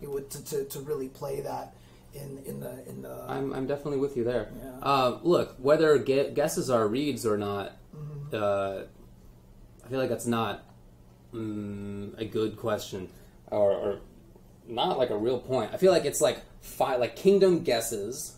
And then, like, Phylum reads in there. And then Phylum, I threw dice. Like, stuff like that. But it's definitely under guess. It is. I mean, factually, you're not sure what the opponent's going to do. Oh, yeah. As a matter of actual fact, you have to guess what they're going to do. It's a guess. I guess that's my point is that okay, so the best way that I've explained this before, right? This is how I see the guessing situation, is that in older games, literally, it's like, so in Street Fighter V, it's rock, paper, scissors, right? So it's guess. It's just basically guessing, right? And that's what rock, paper, scissors is. However, I feel like in other games, it's more of a situation where you have these guessing scenarios, but let's say there's 5 possible outcomes. doing this option handles 3 of the options. Doing this option handles 2 of the options. Doing this one handles 4 of the options. Huh? Doing this one handles these 3 options. This one handles these 2 options. And so the guess isn't as prolific. Like, it's not a one-to-one guess. You know what I mean? Like, literally in Street Fighter V, it's like, I'm going to melee, or I'm going to shimmy, or I'm going to throw. And like your defensive options is a one-to-one ratio with their offensive mix-up. Yeah. Right? Whereas in a lot of the other games, one defensive option will cover like over 50% of the options that they can come up with. And so it's less guessy. You know what I mean? It's more of it's just as guessy, but you're likely to cover more options with a single guess. Right, exactly. Yeah. Which makes it a little bit more that you have to read the opponent. You know what I mean? That it's less trying to mix up between those 3 at a really good rate, but more like, how do I condition this person better? I don't know. I just don't feel seem like competing things to me. Yeah, I just don't feel like I'm guessing as much when I play other fighting games. I think you're more used to other fighting games. I think we're all still learning SF5. Maybe. And I feel like at some point in the future, as always happens, when Street Fighter 6 comes out, SF5 players are going to say, can you believe how easy it is to hit confirm in Street Fighter 6? There's only 3 frames of lag. This is a baby's game. Or they're going to say, yeah, I mean, can you believe Dragon Punch on Wake Up is a good option? How do you get any pressure? It's the death of the meaty. It's just a circle, man. Like, this always. No, I mean, I've always said that. Happens. I've said that between 4 and 5. I know. Everything that I know. We both said it, and it's happening. And we said that SF5 is going to have people who think like this game is for babies and it's going to suck, and we don't see the value in X and Y, and that definitely is happening. So I just, man, don't let yourself fall into that trap. I mean, I still enjoy the game, right? But the thing about it is, to me, even in Street Fighter 4, I felt like there was a lot of top players who actually stood up for the game. I just don't see that right now. Yeah, I think that is true, but I think, in my view, a big part of that is the money, is the fact that people are playing this professionally now. In Street Fighter 4, when that game came out, a lot of people just quit. They just didn't play SF4. They just kept playing Third Strike or whatever, right? And we heard that a lot at the time. Like, they were stopping to play because SF4 was a baby's game. It was too defensive. It was too slow. Crouch tech is absurd. It was dumbed down. Dumbed down. Very dumbed and so they just stopped playing because there's like no reason to keep playing if you don't like a game. But if you can earn $150,000 playing a game, better keep playing that game, even if you don't like it, because that's your money. Yeah. So I feel like that's a big part of the top player factor. Yeah, that's true. When it comes to that's definitely true. So. I don't know. The reason why, it's not even like I'm mad at the game or I hate the game or anything, because I still enjoy the game. I still like the game. I like watching it and everything. It's just that when I see something like Core Gaming put out this video, which is where this conversation kind of came from, is that he doesn't even have to try to find those segments and that many interviews of people just really mad at the game. And to me, my frustration, I'm trying to figure out what it is about the game that has caused everybody to dislike it. Yeah. You know what I mean? I was even on Twitter today arguing with somebody because the guy was like, he wants to see if he can play Street Fighter 4 to teach him better fundamentals to be better at 5. And I was like, it's not necessarily a thing because, like, people, when they first played Street Fighter 4, was like, this game has no fundamentals. Right, yeah. Right? So it's like, that's not how it works. It's the nostalgia colored glasses for sure, right? But I'm just trying to figure out what it is about this game that makes everybody so frustrated. Yeah, I think it's the lack of defensive options, like you were talking about. Yeah. That and lack of different playstyles. Yeah, and those are totally true things. Yeah. Oof, man. But I like the game. I mean, I identify problems with it, like I was just saying. But I feel like my main concern, as I said on the Twitter land, is that Capcom does not let the game develop in a way that would lead to more complexity. And part of that is them getting rid of jump back or jump option select type. Right. Because people had begun using a thing that, allowed them to deal with multiple options defensively. Right? And it's not like it was brand new. It was known about in SF4. It was just, why would you bother? Because there were other options.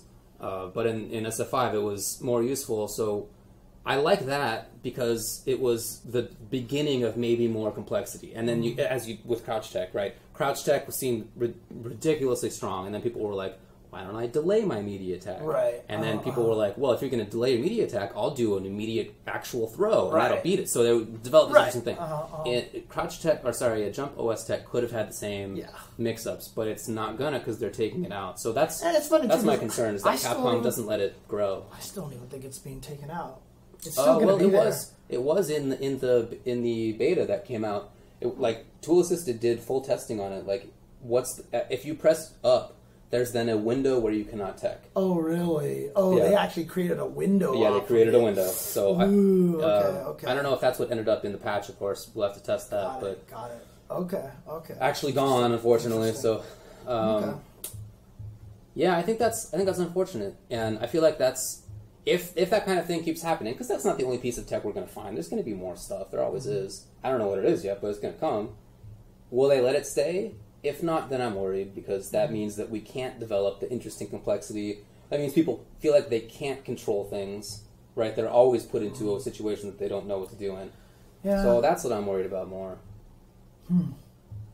Interesting. Yeah, we'll have to see how it goes, I guess. I mean, we're going to have to keep going. I mean, because, I'm scared we're not going to have the chance to develop all this tech. Because if Marvel comes out and it's fun and amazing... Yeah. I mean, this is something PR Og said to us. Yeah, right? I agree with it. He was like, if Marvel is fun, everyone's just going to drop Street Fighter because Capcom will put all their money into Marvel all of a sudden, Yeah. And so it's kind of scary. Like, will Street Fighter V even have that chance? I don't know, man. I really hope it does. But in any case, I certainly hope that they... I don't care if it's King. Like, let it die. I mean, that's fine. But it's just a shame. Yeah, no, I don't want any games to die. Right? Exactly. Of course. So. I don't know. We'll see.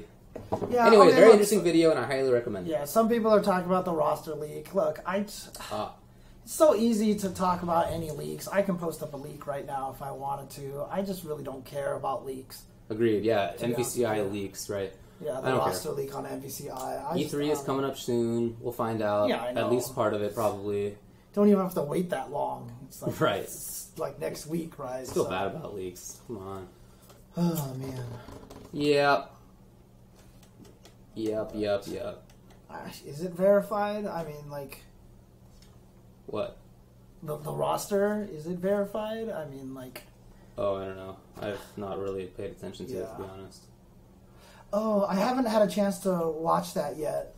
Someone did do a counterpoint to Gerald's video. I heard. I haven't seen it. Yeah, I haven't seen it. I have it liked on my Twitter, but Twitter likes are garbage pretty much. So it's hard for me to remember to go back and look at that. So I really hope that they just pay attention, that they interface more with the community. I feel like that is the number one thing that I want from them right now. Agreed. Okay. Well, do you want to take a quick break? Sure. And when we come back, we'll just squeeze everything else out. Squeeze it out. Squeeze it out. All right. Be right back. Be right back.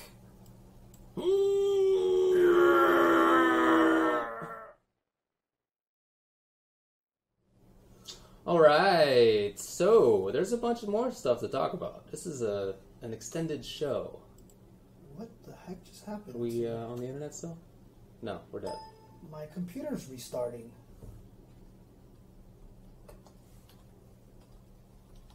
Or something. Or did it just... No, I guess we're still going. It just somehow... It got minimized. It was just the desktop minimization thing happened, so... Oh, no, I did die. I mean, I'm... Right? I think we're still live. Okay, well... Are we dead or are we here? Are we here? People are saying rip. Oh, everything is fine. Okay. Capcom bodied us. Okay. All right. Let's talk about lots of new games and updates and everything, dude. There's just lots of stuff. So many things going on. What do you want to start with? Guilty Gear Revelator 2 is out. I've downloaded the update, and it's really weird because I downloaded the update, and when you update it from Guilty Gear Revelator, the menu on the title screen still says, on the PlayStation 4 home screen, I think it still just says Revelator. Right. But then you pick it, and all of a sudden it becomes Revelator 2. really strange, but I'm so happy. So I'm definitely going to be excited about that. I'm going to be trying to play some biking hopefully this Thursday on the beginner streams. Nice. I'll be able to upgrade.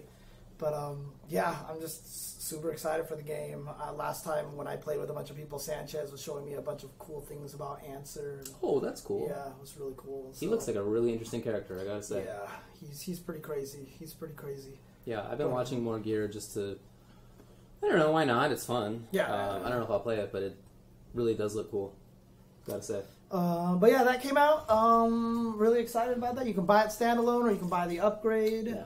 But if you want to buy the upgrade, again, you have to go to Revelator, find the add-on there, buy that, then you wait till it's downloaded, and then you like start up Rev 1, and then it like becomes Rev 2. It's a weird process. Is it out for Steam as well?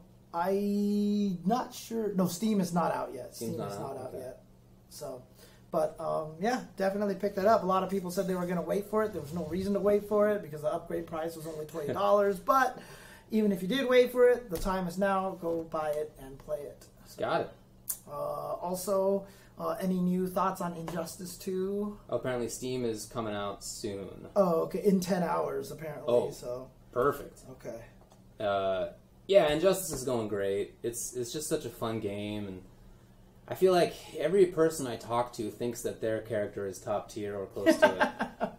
Because I certainly feel that way about the characters I'm playing, like Bane and Scarecrow and Swamp Thing and Fate. I feel like all of them, if they're not top tier, it's because other characters are even crazier. Mm-hmm. You know, it's like they're not weak for sure. Right. And I put out a list today of like 15 characters that people have told me that they think are top tier. And then when I did that, 2 other people were like, what about these other 2? Harley and Grodd. So, I don't know. It's very very difficult to know where the game is going to go.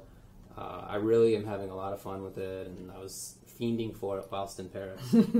I actually downloaded the Rev 2 update yesterday, and then I messed with Johnny for like 5 minutes, and then I actually went to Injustice because I'm trying to learn some other characters right now. I just want to know what I want to do before I jump online on it, so I'm going to actually do some ranked matches on next Monday. You know, I used to do the Street Fighter stuff. Maybe I'll switch to Injustice for a little bit. Yeah. So I really want to figure out that game and how to play it, so...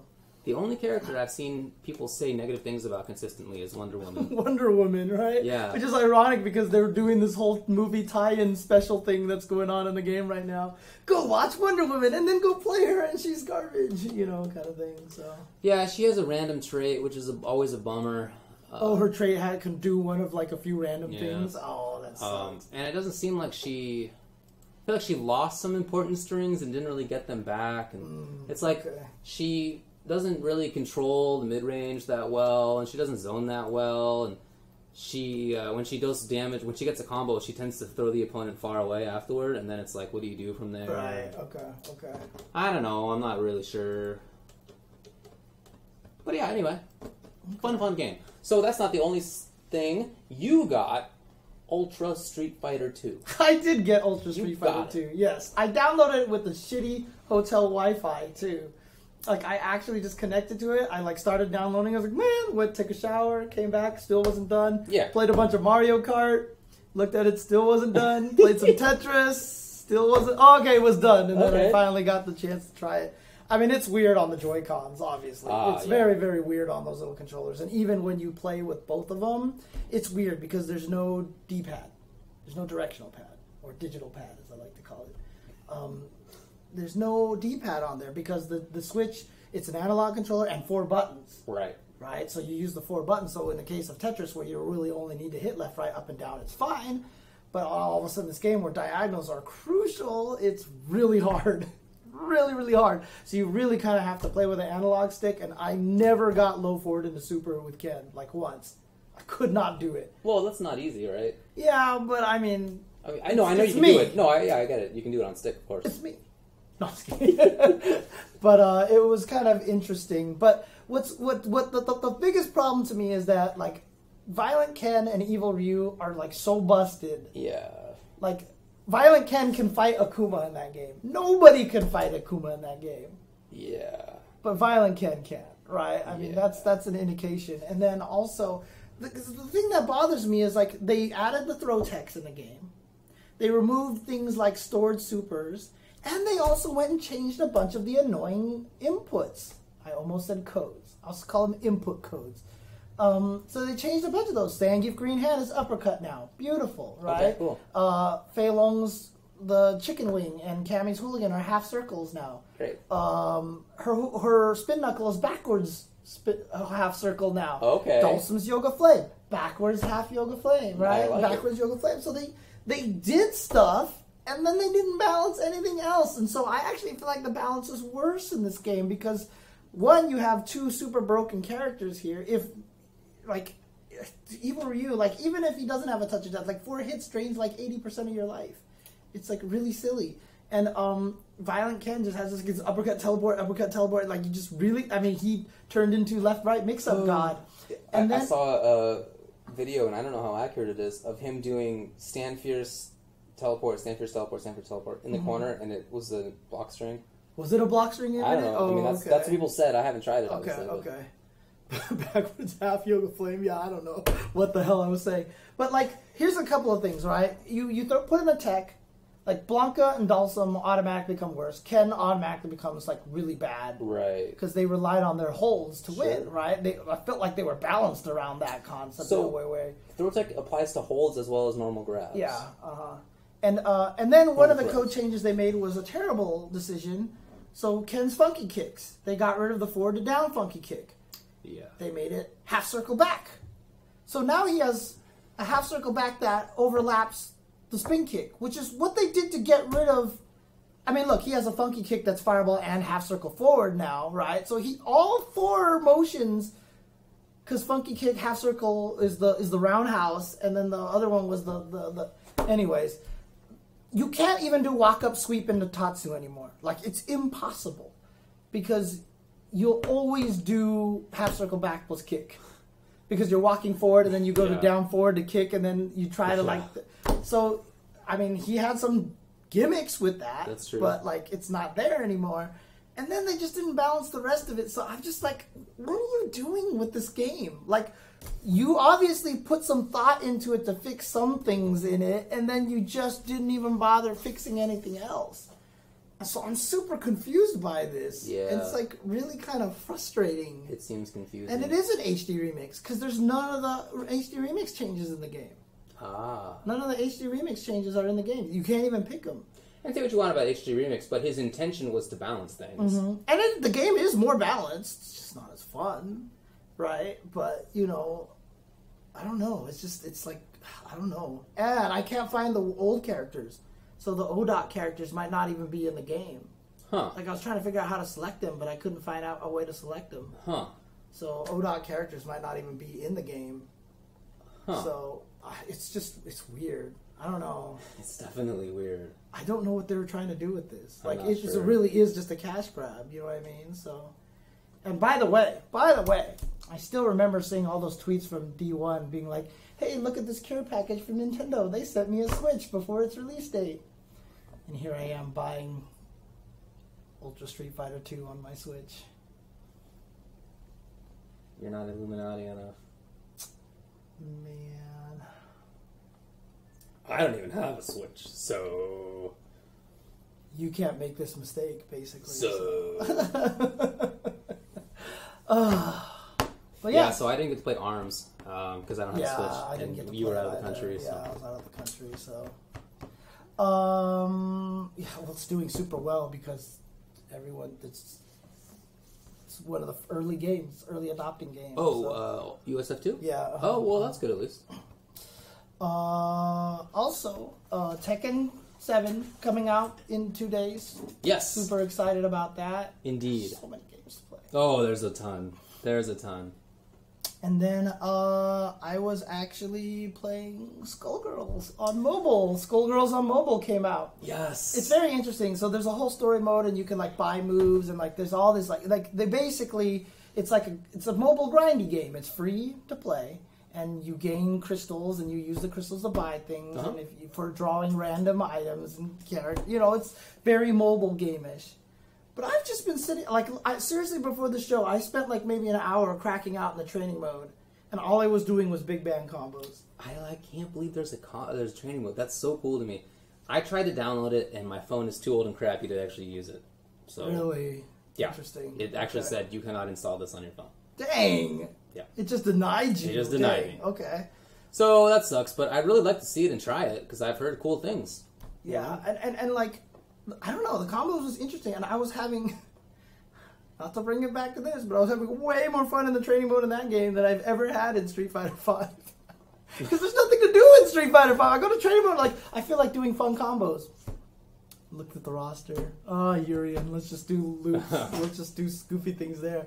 But man, like, I was doing these big bang combos. Like, I first did the combo. I was like, oh, this is cool. I can get like 15 hits. This is neat. And I was like, oh, wait a minute. This character's heavier. So this combo, the combo I was doing originally doesn't work on this one, but I can modify it this way. And I got like to 18 hits. Nice. Then I got to 20 hits. And I tweeted Mike. I was like, I got 20 hits with Big Man. Then I was like, wait. And I did more things, and I'm up to 24 now. Sick. Like, it's, I don't know. It's just like, it's really interesting to me, and it's really interesting. Like, the controls are really simple. Controls are really simple. That, yeah. So you can't even move. Basically, the only way you can move forward is by doing your dash attack, in which you will dash and attack. Okay. Do you like drag your finger? Yeah, you just swipe forward. You can swipe backwards to make them backdash. Right. But then if you let go, they automatically walk towards each other. Oh, so you stay still. Footsies? Yeah, you basically walk. You stand there for a while, and then they start walking to each other. Huh. And you tap, tap, tap is a 3-hit combo for everybody. Swipe down is a sweep. Swipe up is a launcher, and if you touch again, they automatically jump up and do 2 hits. Interesting. And then you can do dash attack, and there's always a dash attack follow up. And then, like, I just found out with Peacock, I got a new special move that if you swipe down twice, he does a teleport and does a punch. So I'll be getting new moves as it goes. That. But there's also an extra button off to the side that does a special move, and there's a button for the super. Yeah. But, like, I mean, with Big Ben, I'm just, like, doing dash attack into punch, punch, punch into launch. Don't do the air combo. Follow it with dash attack into dash attack, which causes a wall bounce. Juggle, juggle, juggle into super. Bounces them super high enough that I can juggle, juggle, juggle with the right timing into OTG. You get 1 OTG. Like, sick. I was actually doing all this, and I was, like, learning the timing, and I was really like, cool. Forgetting my combo and stuff like that. It was actually, I don't know, like, I kind of that sounds cool, had fun with it. Yeah. I kind of had fun with it, so. That sounds actually really cool. Yeah. Did I say him for Peacock? I know it's a she. I guess I just messed up. I just messed up. Yeah. But I don't know. I just thought I was just having a It sounds grand cool. old time. Gotta tell you. So, yeah. The controls, it sounds like is very similar to how the Injustice mobile is, which is also you dash. Okay. Low is a sweep, or down is a sweep, and then there's like couple special move buttons and a block button. Okay. But yeah, you're mostly just dragging it around. Yeah, although that game is a little janky, so I'm sure Skullgirls is. Blocking is actually just hold 2 fingers on the screen in Skullgirls. Oh, nice. You just hold 2 fingers on the screen. That's a really good idea. Basically. And then to throw is you hold 2 fingers and then you swipe in any direction. Swipe with 2 fingers. So while blocking, you can actually throw really easily. And stuff. That's a really good idea. Yeah, I mean, Mike, I know he said he tried really hard to come up with a way to make it work, for mobile and stuff, and it was really interesting. Well, I definitely have a lot of faith in them. So if anybody's going to come up with a cool idea to make that work, I believe in those guys. Yeah. Are we missing any games that have come out and/or are... Well, SF5's 2.1 patch is, I guess, out now. They said the server's not up yet. Oh, are they still not? Someone in the chat just said it's not up yet. Oh, wow. Okay, well, there you go. But the patch, in any case, is downloadable. So when I left to come here, I was downloading the patch on Steam and on PS4. Yeah. So I had it. I had like 10 minutes left upstairs when I came down here. So they did delay. Oh, bummer, Yeah. Okay. Well, in any case, that's coming out. We've talked about the patch changes in the past. Interestingly, a couple of things were announced since then that actually were. That's right. Well, they had already been changed. It turned out. But they also announced the Vega stage. And the Vega stage, that's right. And, Vega can climb on the fence. And everyone's like, well, another band stage. Dude, if you just don't pick Vega, then you're fine. Because that happened in old Street Fighter 2 games, too. Before Super Turbo. Before Super. Like, in Hyper Fighting, I think he would, cling onto the wall. And it was, you actually banned it because it was terrible for Vega. Oh, yeah. It sucked. It, made him way worse. Oh, yeah. So you would ban this. So if no one's playing Vega, you can pick the stage fine. Right. Agreed. And I did see, Vega has some more damaging combos now and stuff like that. Saw that, too. So, yeah. Yeah, he looks like he might be better. And not just a butthole. as he is right now. All right. Well, let's just do for some game event community news. Not much to say, to be honest with you, because we actually talked about a lot of the things that I had here. So okay, cool. But I guess Street Fighter 4 Champion Edition is coming to the iOS. I don't know. I guess they're doing a new version of Street Fighter 4 on the iOS, which makes no sense to me because I thought there was a whole bunch already. So Street Fighter 4 Champion Edition? Yeah, I guess they're just. What does that mean? An update to the Street Fighter 4 iOS game released back in 2010 will be coming to the iOS app this summer. What? The update includes graphic improvements, updated support for larger mobile devices, and adds Dudley, Ibuki, and Poison to the game's list of playable fighters. What? Why would they do that? I don't know. They're using all these resources for what? What are you guys doing? Why? I'm so confused, James. I don't know. We just talked about USF 2, which is just a confusing project, and then that from 2010, like Volt, is it an update to Volt? I think from forever ago. What? I just am so confused. Red Hood. There was a trailer came out for Red Hood for Injustice 2. Right. I was thoroughly underwhelmed by him. For sure. He's just shooting a bunch bang, of guns. Bang, bang, bang, bang. Okay. Let me jump and flip and bang, bang. Bang. Bang! I was like, Yeah, I don't care about him. But, knowing NRS, he's going to have some cool gameplay mechanics. Yeah, so for sure. He might look dumb. But maybe it's just because also I just think the character looks stupid. I mean, he literally just looks like a dude with a red hood on. I think he literally is a dude with a red hood. Right, I think exactly. That's his whole thing. I mean, he's supposed to be not Damian Wayne, he's not Dick Grayson. He's the one in Jason Todd. Yeah. Jason Todd. Yeah. So. Yeah. So I don't know, but like I said, probably gonna have some fun mechanics. So even if he's dumb, like think about Captain Cold, right? When I saw that guy, I was like, "Whoa! I've never seen such a bad character in my life. That's the ugliest, stupidest, jankiest looking dude. He's just it's Tim Drake. It's not Jason Todd. It's Tim Drake. Oh, okay. Or maybe I don't know. Who cares? Whatever. It doesn't matter. He's the Red Hood. But then, sure enough, Captain Cold has rad ideas. So I feel like that's what they do. Right? Isn't Tim Drake the one that's in like the Teen Titans? I don't know. It is Jason Todd. Drake. Yeah, it is because Tim Drake is the one that's in Teen Titans, and he never became the Red Hood. It was Jason Todd. I played Arkham Knight, right? But he didn't become the Red Hood. But anyways,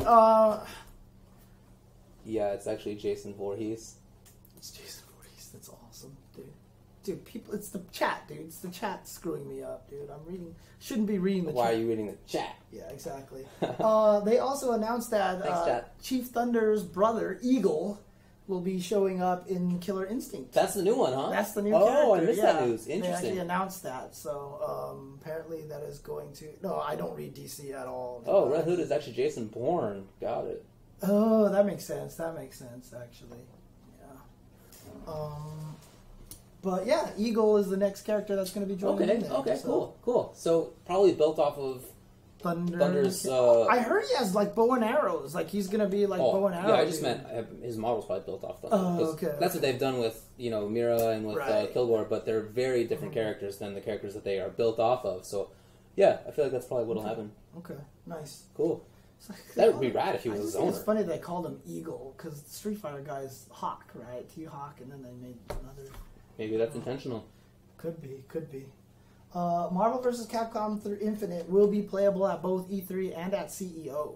Yes. Obviously everyone knew it was going to be playable at E3, but after E3 is CEO, and it will be playable there as well. So Capcom will be bringing along some Infinite, so even more reasons to head to CEO. Mm-hmm.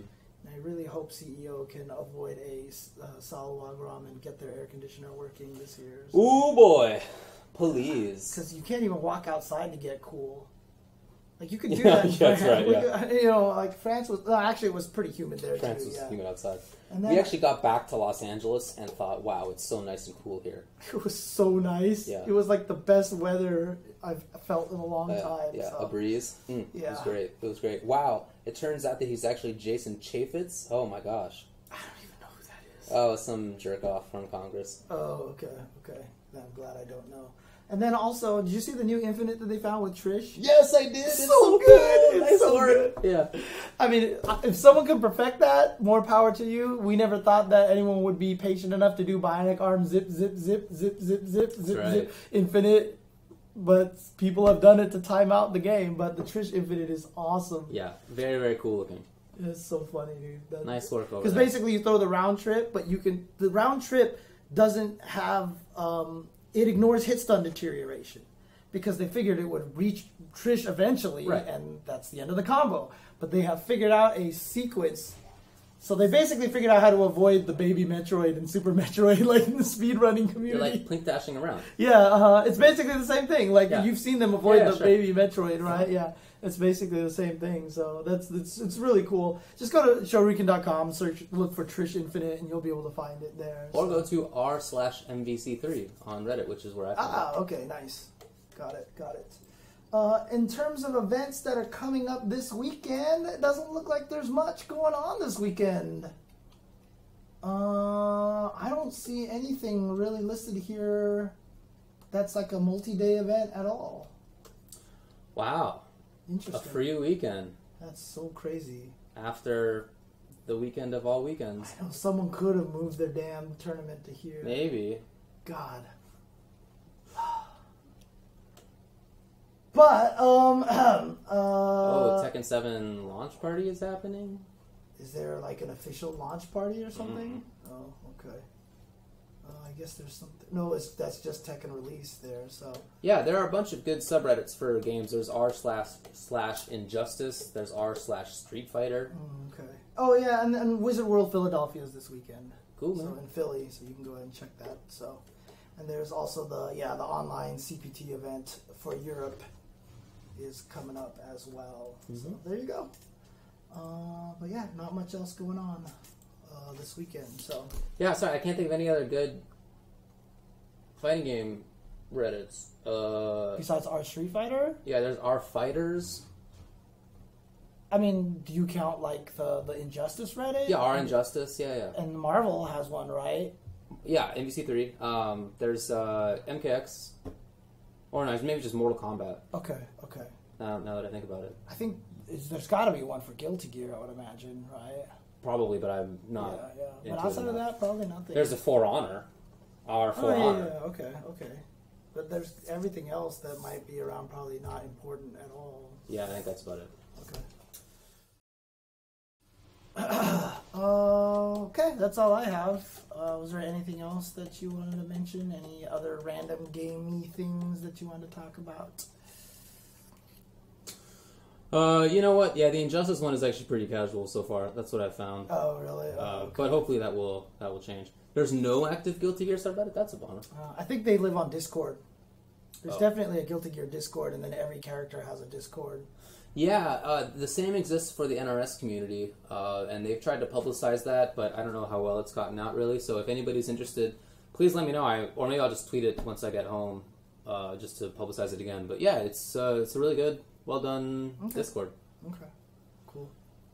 And I guess our Guilty Gear is a thing, but maybe people don't go there or something. I don't know.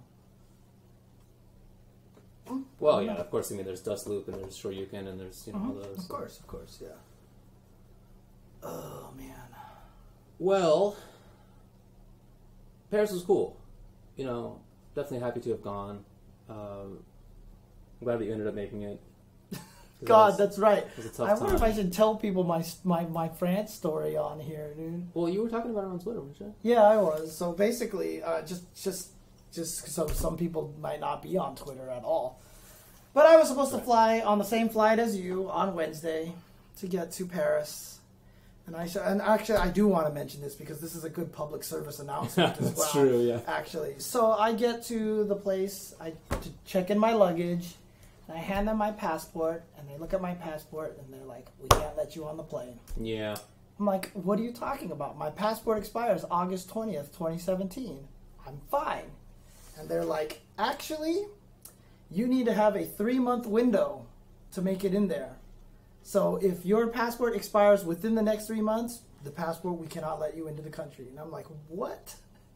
And I started freaking out. And I think they were annoyed by that. So I don't think that they were going to let me on the plane no matter what. Because the lady was like, you need to know these things before it's your responsibility. And I'm like, how are you supposed to find out? Like, where are you supposed to be told that this is even a thing? I've never heard of it. I don't know. Right? And then I was told that some countries even have a 6-month window that you have to have. Why don't you just have a passport that ends 6 months before it says it did? Because it's not useful if you... Right? I was so confused. And I was like, what the hell? And so literally the lady comes back and he's like, go to this address.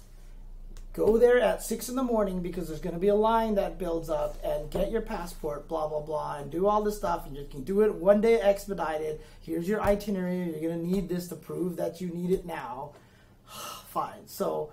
basically, I didn't sleep that night, right? I was up at like 3. I think I fell asleep from like 3 to 5, and then I woke up. And then I checked the internet just to make sure I had everything ready to go to the passport thing. And then I'm going to the Federal Building. You know the Federal Building right next to UCLA and everything like that. And I read on the internet, it was like, our passport photo section area is down. You must bring your own passport photo. I was like, what? And so I had to look up a 24-hour... place that maybe does pass. I found a Walgreens. Oh man! 6 in the morning, go there, get my passport photo for like $17.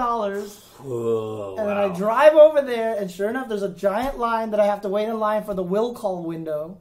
Wait in this giant line, go there, and be like, look, I need my passport today. They're like, okay, give me a ticket. Now go stand in that line. So I go stand in a second line, basically to get in there to do the metals detecting and searching and all that stuff like that. So you get through there to stand into another line to get to the window so that they can assign you a number so that you can sit down and wait in line until they call your number to go to the window to talk to people. After I finally did, and the lady was like, okay, I can't guarantee you your passport will be done by 2 p.m. My flight is at 3:15. My flight is at 3:30, okay? And they're like, we can't guarantee you that, so just come back at like 1 o'clock and check to see if it's done early. I'm like, wonderful. Cost me $170 to do this, okay? For 1 day expedited. So I leave, I go eat, I go home, and I was smart. I actually went home, grabbed all my luggage, and put it in the car. And then drove back because I was like, if I need to rush to the airport, I can just go straight there, and I will have to pay a buttload of money for parking, but hopefully I can expense it to somebody, right? So I go back there at 1 o'clock. Okay? There's nobody in line at the will call window, which is where you're supposed to go check. Okay. I run over there, I'm like, yay, okay. So I sit down, and I'm like, hey, I go there. And he's like, oh, it's not ready yet. Come back in an hour, right? No, this was at 12:30. I'm sorry, it was 12:30 I did this. So I was like, okay, that's fine. But you know what? I'm just going to go sit in my car for an hour, right? Because I guess, why not, what do you do? Right? Yeah. So I just went to go sit in my car, just messing around with the phone, doing Twitter stuff. Sure. I was like, I don't want to wait a whole hour. I'm going to try my luck. I'm just going to go back in 40 minutes. Sure. So it's like 1:10 or something like that or whatever, or 1 o'clock that I go back over there, and now there's 50 people waiting for the will call window. And I was like, what the hell? I guess everyone came back at one time because that's when they were told to come back. So I wait in line, and I call the airport. I'm like, can you please change my flight? And they're like, we can't do this. You have to get whoever booked the ticket. Red Bull booked the ticket. So I talked to Red Bull, and the guy on the email was like, I'm sorry, it's bake day, and everybody's on holiday right now, and it's 11 p.m., so I can't change this flight for you. In Europe, yeah. I was like, oh my God. The line's moving a little bit faster than I think, and I finally get to the front. My passport is there. It's 1:40. So I'm like, all right, my flight is at 3:30. I have, like, enough time, right? So let's do this. Get in my car, drive as fast as I can, get to the airport, can't find parking. Cannot find parking. Circle here, there, everywhere, and like people are fighting for parking, and like all this garbage is happening. Finally find parking, grab my luggage, run as fast as I can to go over there. I'm like, can I check in? It is 2:40. My flight is at 3:30. And they're like, you have to check in your luggage an hour beforehand. It's too late. Flights. it's too late. And I'm like, are you kidding me? Please let... And like, I start freaking out again, right? Yeah. And then the lady's like, let me see if I can put you on the 6 a.m. flight. I mean, the 6 p.m. flight, 3 hours late, like 2.5 hours later. The one that I was trying to get onto and couldn't get onto. They finally did it. They got me onto there, but I was on standby. Are you serious? I was the first person on the list of standby. And I was like, I really hope someone else gets denied because their passport is 3 months. So I go finally do that. And to be fair, after I freaked out and I could tell the people helping me were like, this guy's going insane, I actually did apologize to them. Like, another lady, I was over there and I literally walked up to her and I'm like, I'm sorry. Like, I was just freaking out. I didn't mean to. Not your fault. And she was just like, did you get another flight? And I was like, yes. She's like, okay, I really hope you made... So I made sure to apologize to these people because I felt bad. But then I basically had like 3 hours to kill before I had to board. And I did it, and I finally got on the plane. Right. I had been basically awake forever at this point in time. That's like a 24-hour odyssey. Yeah, and then I fly on the plane for 10 hours and don't sleep because I can't sleep on the plane. Finally land, make it all the way to the hotel, and then I passed out for like 3 hours until you guys woke me up for dinner. Right. But that was my that was my trip to Paris, basically. That is a harrowing adventure, man. It was not funny, dude. It was not fun. No, it was not fun at all because I was freaking. I was panicking. Yeah. Shout outs to the Red Bull guys. They were the whole time they were communicating with email like, I'm trying to do this, and holy crap, dude. This was Air France. That this all happened. Yeah, on, but so. It wasn't Air France's issue, right? It sounds like it's just government. Yeah, that's just the way it works. And somebody told me that, you know, they were denied before, but they just like begged their way onto the plane and they still managed to get on. But like I said, I could kind of read the situation. I could tell the first ladies that I freaked out on were not happy with my freaking out, and like they were like almost like kind of at that point where they're like, this jerk, we're not going to let him on kind of thing. You know what I mean? So I read the situation and I was not going to push it. Boy. But yeah, I did make it there. You finally did. I did finally make it there. And the only good thing that came out of it is I had no jet lag problems when I was over there because I fell asleep that night very quickly. So yeah. Yikes. That is a tale. Tough tale. I mean, it was just crazy because everything that could have went wrong.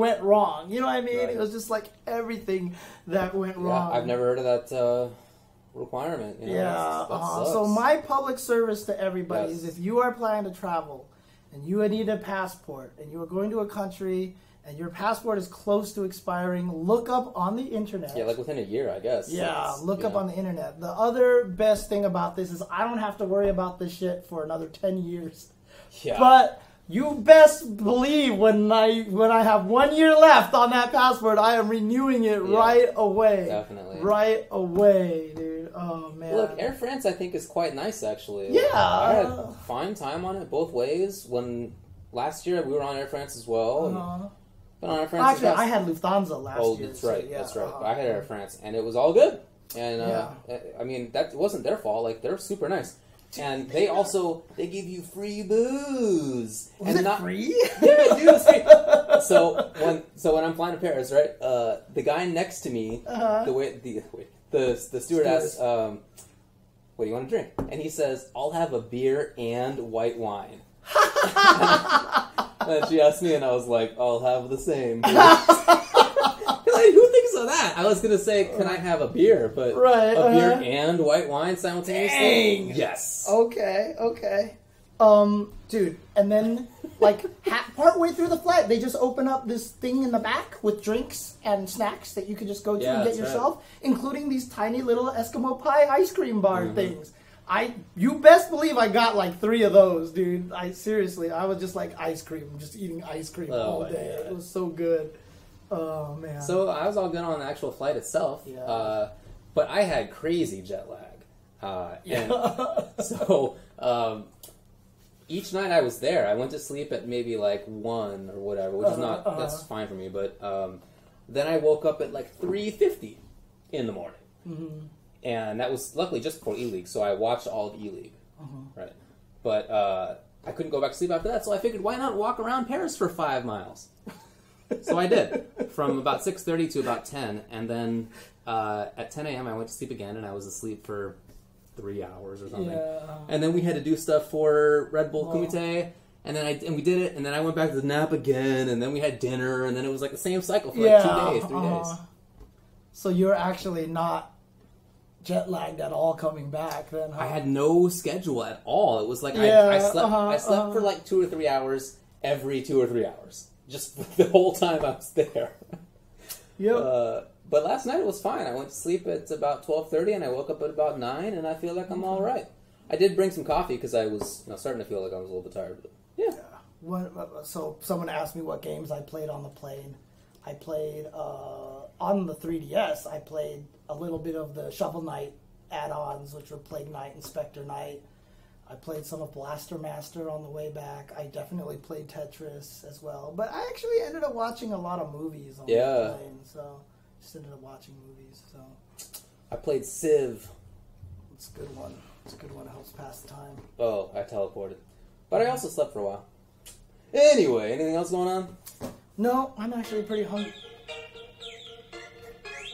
I don't know how to explain that. Oh, that's your phone? That was my I've phone. never heard your phone make that noise before. You know what? When I need to make sure I wake up, I will change my alarm because I'm not used to it. Okay, that's pretty smart. Yeah. I like that. That's a good call. I will get used to the same one on unimportant days, and then I will change it to like the craziest thing. Funny. I think I meant to set that for AM.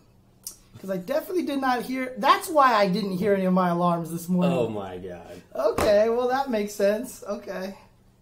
Oh, man. That's a good strat. Yeah. So, but yeah, I'm actually hungry, so I need to get some food. Yeah, and I got to take a major whiz, because I just drank all this coffee, and I'm currently dancing. Oh, you're doing the David dance. I don't know how obvious that is, but... David dance. Yeah, I know you are well acquainted with it. Oh, yeah. I've seen it on commentary many times. Yeah, many times. Because in order to wake up in the morning for commentary, I drink a buttload of coffee. So then I'm sitting there at the commentary desk for like 2 hours just dancing because I gotta pee constantly. But if I didn't have the coffee, I wouldn't be awake to commentate. So would I rather be awake or would I rather have to take a major whiz? But the best part is like there are some times where David literally will be commentating and I'll be talking and David's just like, and then runs away. Yeah, I'm just gonna do it right now. And then I actually try to keep doing the commentary like I'm talking to David. I'm always like, oh yeah, that was actually good. Do you really think that he meant to do this? That's actually really good. But the situation that we've always run into whenever this happens, I try to do my best to be professional. Like you're not gone, right? I mean, that kind of makes sense. You don't need to break the illusion or anything like that.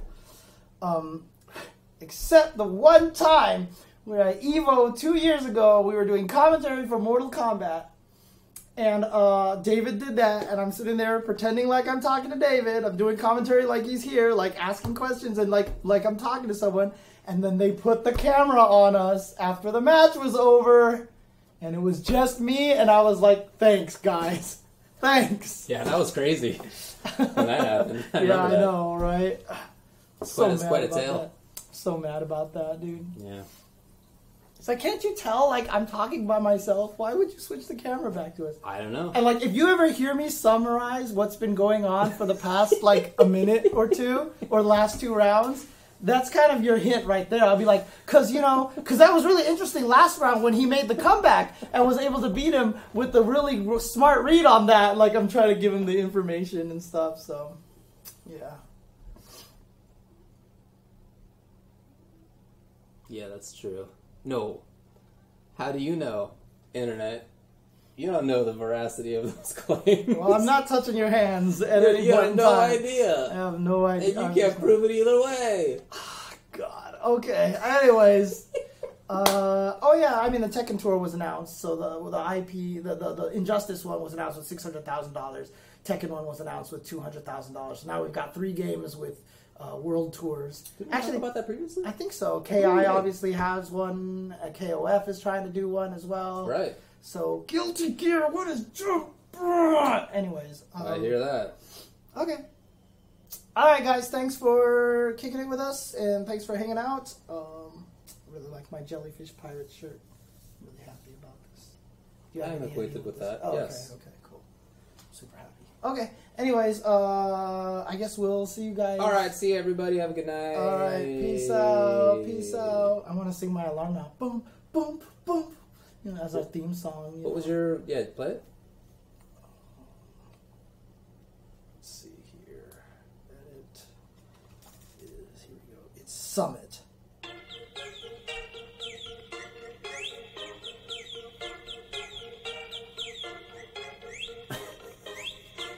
That's a very festive birdie. I always save the annoying ones for these emergency situations. Dude, so I mentioned I have this piece of crap phone, right? And my phone updated itself recently, and when it did so, for whatever reason, all of the ringtones that I had put on it died. Oh no! And so it's only down to like the default, just terrible ringtones. Oh no! So in order to make myself remember that I needed to put on like a new ringtone, I put on the dumbest, worst ringtone that thing had, and I just haven't taken care of it since then. I've been stuck on this. You haven't bothered to put the new ones on there yet? Yeah, it's just been super... even though every single time I hear it, I'm like, ugh, I don't want to hear that anymore. What is your ringtone? Well, I'm trying to get it on there, but as I said, I have a super slow, crappy phone. Let's see. It's turning on. It's getting there. This phone is older than me. That's it?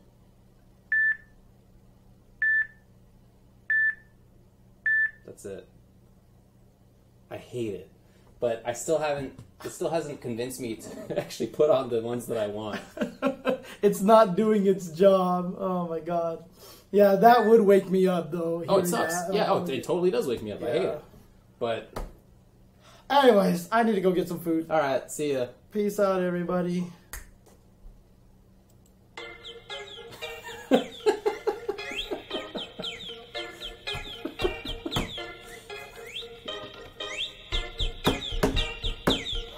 Get it, birdie! Tweet it up!